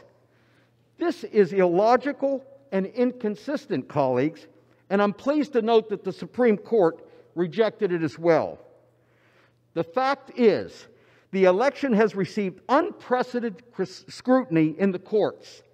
I believe it's irresponsible and undemocratic to argue today that the U.S. Congress ought to relitigate the 2020 presidential election and second-guess the will of the voters in multiple states, the decisions of numerous state and federal courts, including the Supreme Court, and the counts and recounts conducted by state election officials. There were 20 lawsuits filed in Pennsylvania challenging aspects of the Pennsylvania presidential election. In 19 of them, you got laughed out of court. The one case you won affected roughly 100 votes. Joe Biden and Kamala Harris won by over 80,000. Gentleman's time has expired. I yield back. For what purpose does the gentleman from Pennsylvania seek recognition? Madam Speaker, I rise to support the objection. Gentleman is recognized for 5 minutes for that objection. Thank you, Madam Speaker. I rise this evening with a heavy heart. The violence that occurred today at the U.S. Capitol was senseless, destructive, and counter to our American values. This past Sunday, each member of this body took an oath to uphold the United States Constitution. And while the path of least resistance, particularly following today's events, would be remaining silent, my oath to uphold the Constitution does not permit me to maintain silence. While systemic voter fraud was not something proven, we've witnessed a systemic failure in the application of Pennsylvania's voting law when it comes to the 2020 general election. In late 2019, the Commonwealth revisited and modernized its election law with the bipartisan Act 77. Granted, in late 2019, the Commonwealth legislature did not have the foresight to anticipate how COVID-19 would present challenges to voting.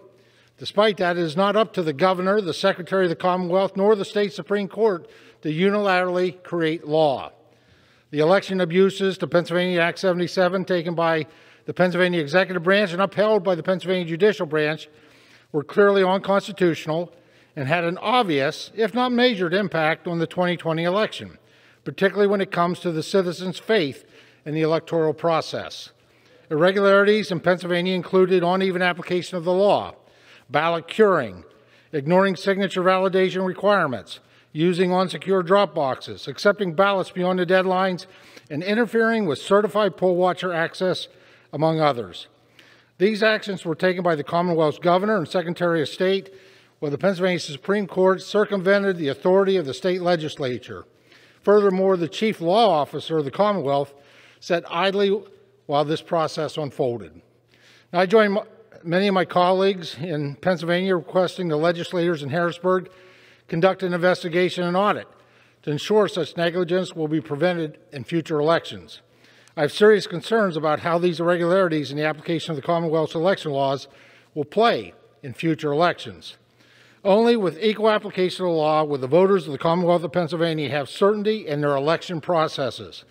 Now, I remain committed to ensuring the voters receive an electoral system they deserve and where equal application of the law is guaranteed. If our election integrity is compromised, we have failed the very voters who have sent us here to defend the Constitution. I yield my remaining time to the gentleman from Maryland, Mr. Harris. Thank you very much. I thank the gentleman for yielding. The oath I took is very simple. Madam Speaker, you administer it. It's to support and defend the Constitution. Now, as you walk back to the office buildings, you walk by that wall that has when the various states accepted that Constitution. And remember, when a state accepts the Constitution, it agrees to accept every part of the Constitution. It doesn't get to pick and choose. Pennsylvania was there when it was written. They were so enthusiastic about the Constitution, they approved it in 1787. My state, Maryland, is a little further down the wall, 1788. They were there when it was written. The clause that gave the legislature the power over the elections was there when they accepted it. It's been there since. How dare the judicial branch or the executive branch of that state usurp the legislative authority? That's a clear violation of the Constitution. Now, we heard there's no evidence. Evidence? The Pennsylvania Supreme Court unilaterally extended the deadline to receive absentee and mail-in ballots. Does anybody contest that over here?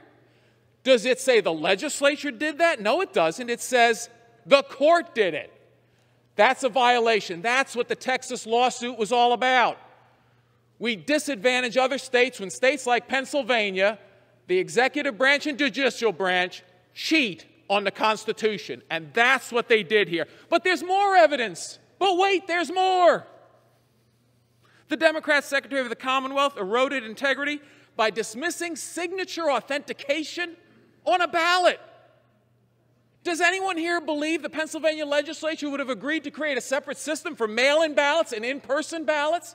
That if you mail it in, you don't need a signature? But if you vote in person, you do, and it has to be authenticated? Of course not. The legislature clearly wouldn't have agreed to that. But that didn't stop the usurpation of constitutional authority. Madam Chair, I vigorously support this objection, and I ask unanimous consent to enter to the record the objection to counting the electoral votes of the state of Arizona additional signers. Without objection. Madam Chair, my motion is without objection. Thank you. Thank you. What purpose does the gentleman from Pennsylvania seek recognition? Madam Speaker, I rise in opposition. Without objection, the gentleman is recognized for 5 minutes. Madam Speaker, tonight we will not be picking the president. For the people did that on November 3rd. Rather, tonight in this House, we will decide whether American democracy survives. Let us be under no illusion. These are the stakes. If this objection succeeds, and the will of 7 million Pennsylvania voters is cast aside, it will be the end of our representative democracy. Now, there is no reasonable debate about what happened in this election in Pennsylvania. 7 million Pennsylvanians voted. Joe Biden won by over 81,000 votes. This was certified in 67 counties by bipartisan local elected officials, including Republicans, and every single court, whether the judge is a Democrat or a Republican, has reaffirmed this outcome. The objectors, however, claim we do not know the will of the people because the election in Pennsylvania was somehow conducted corruptly.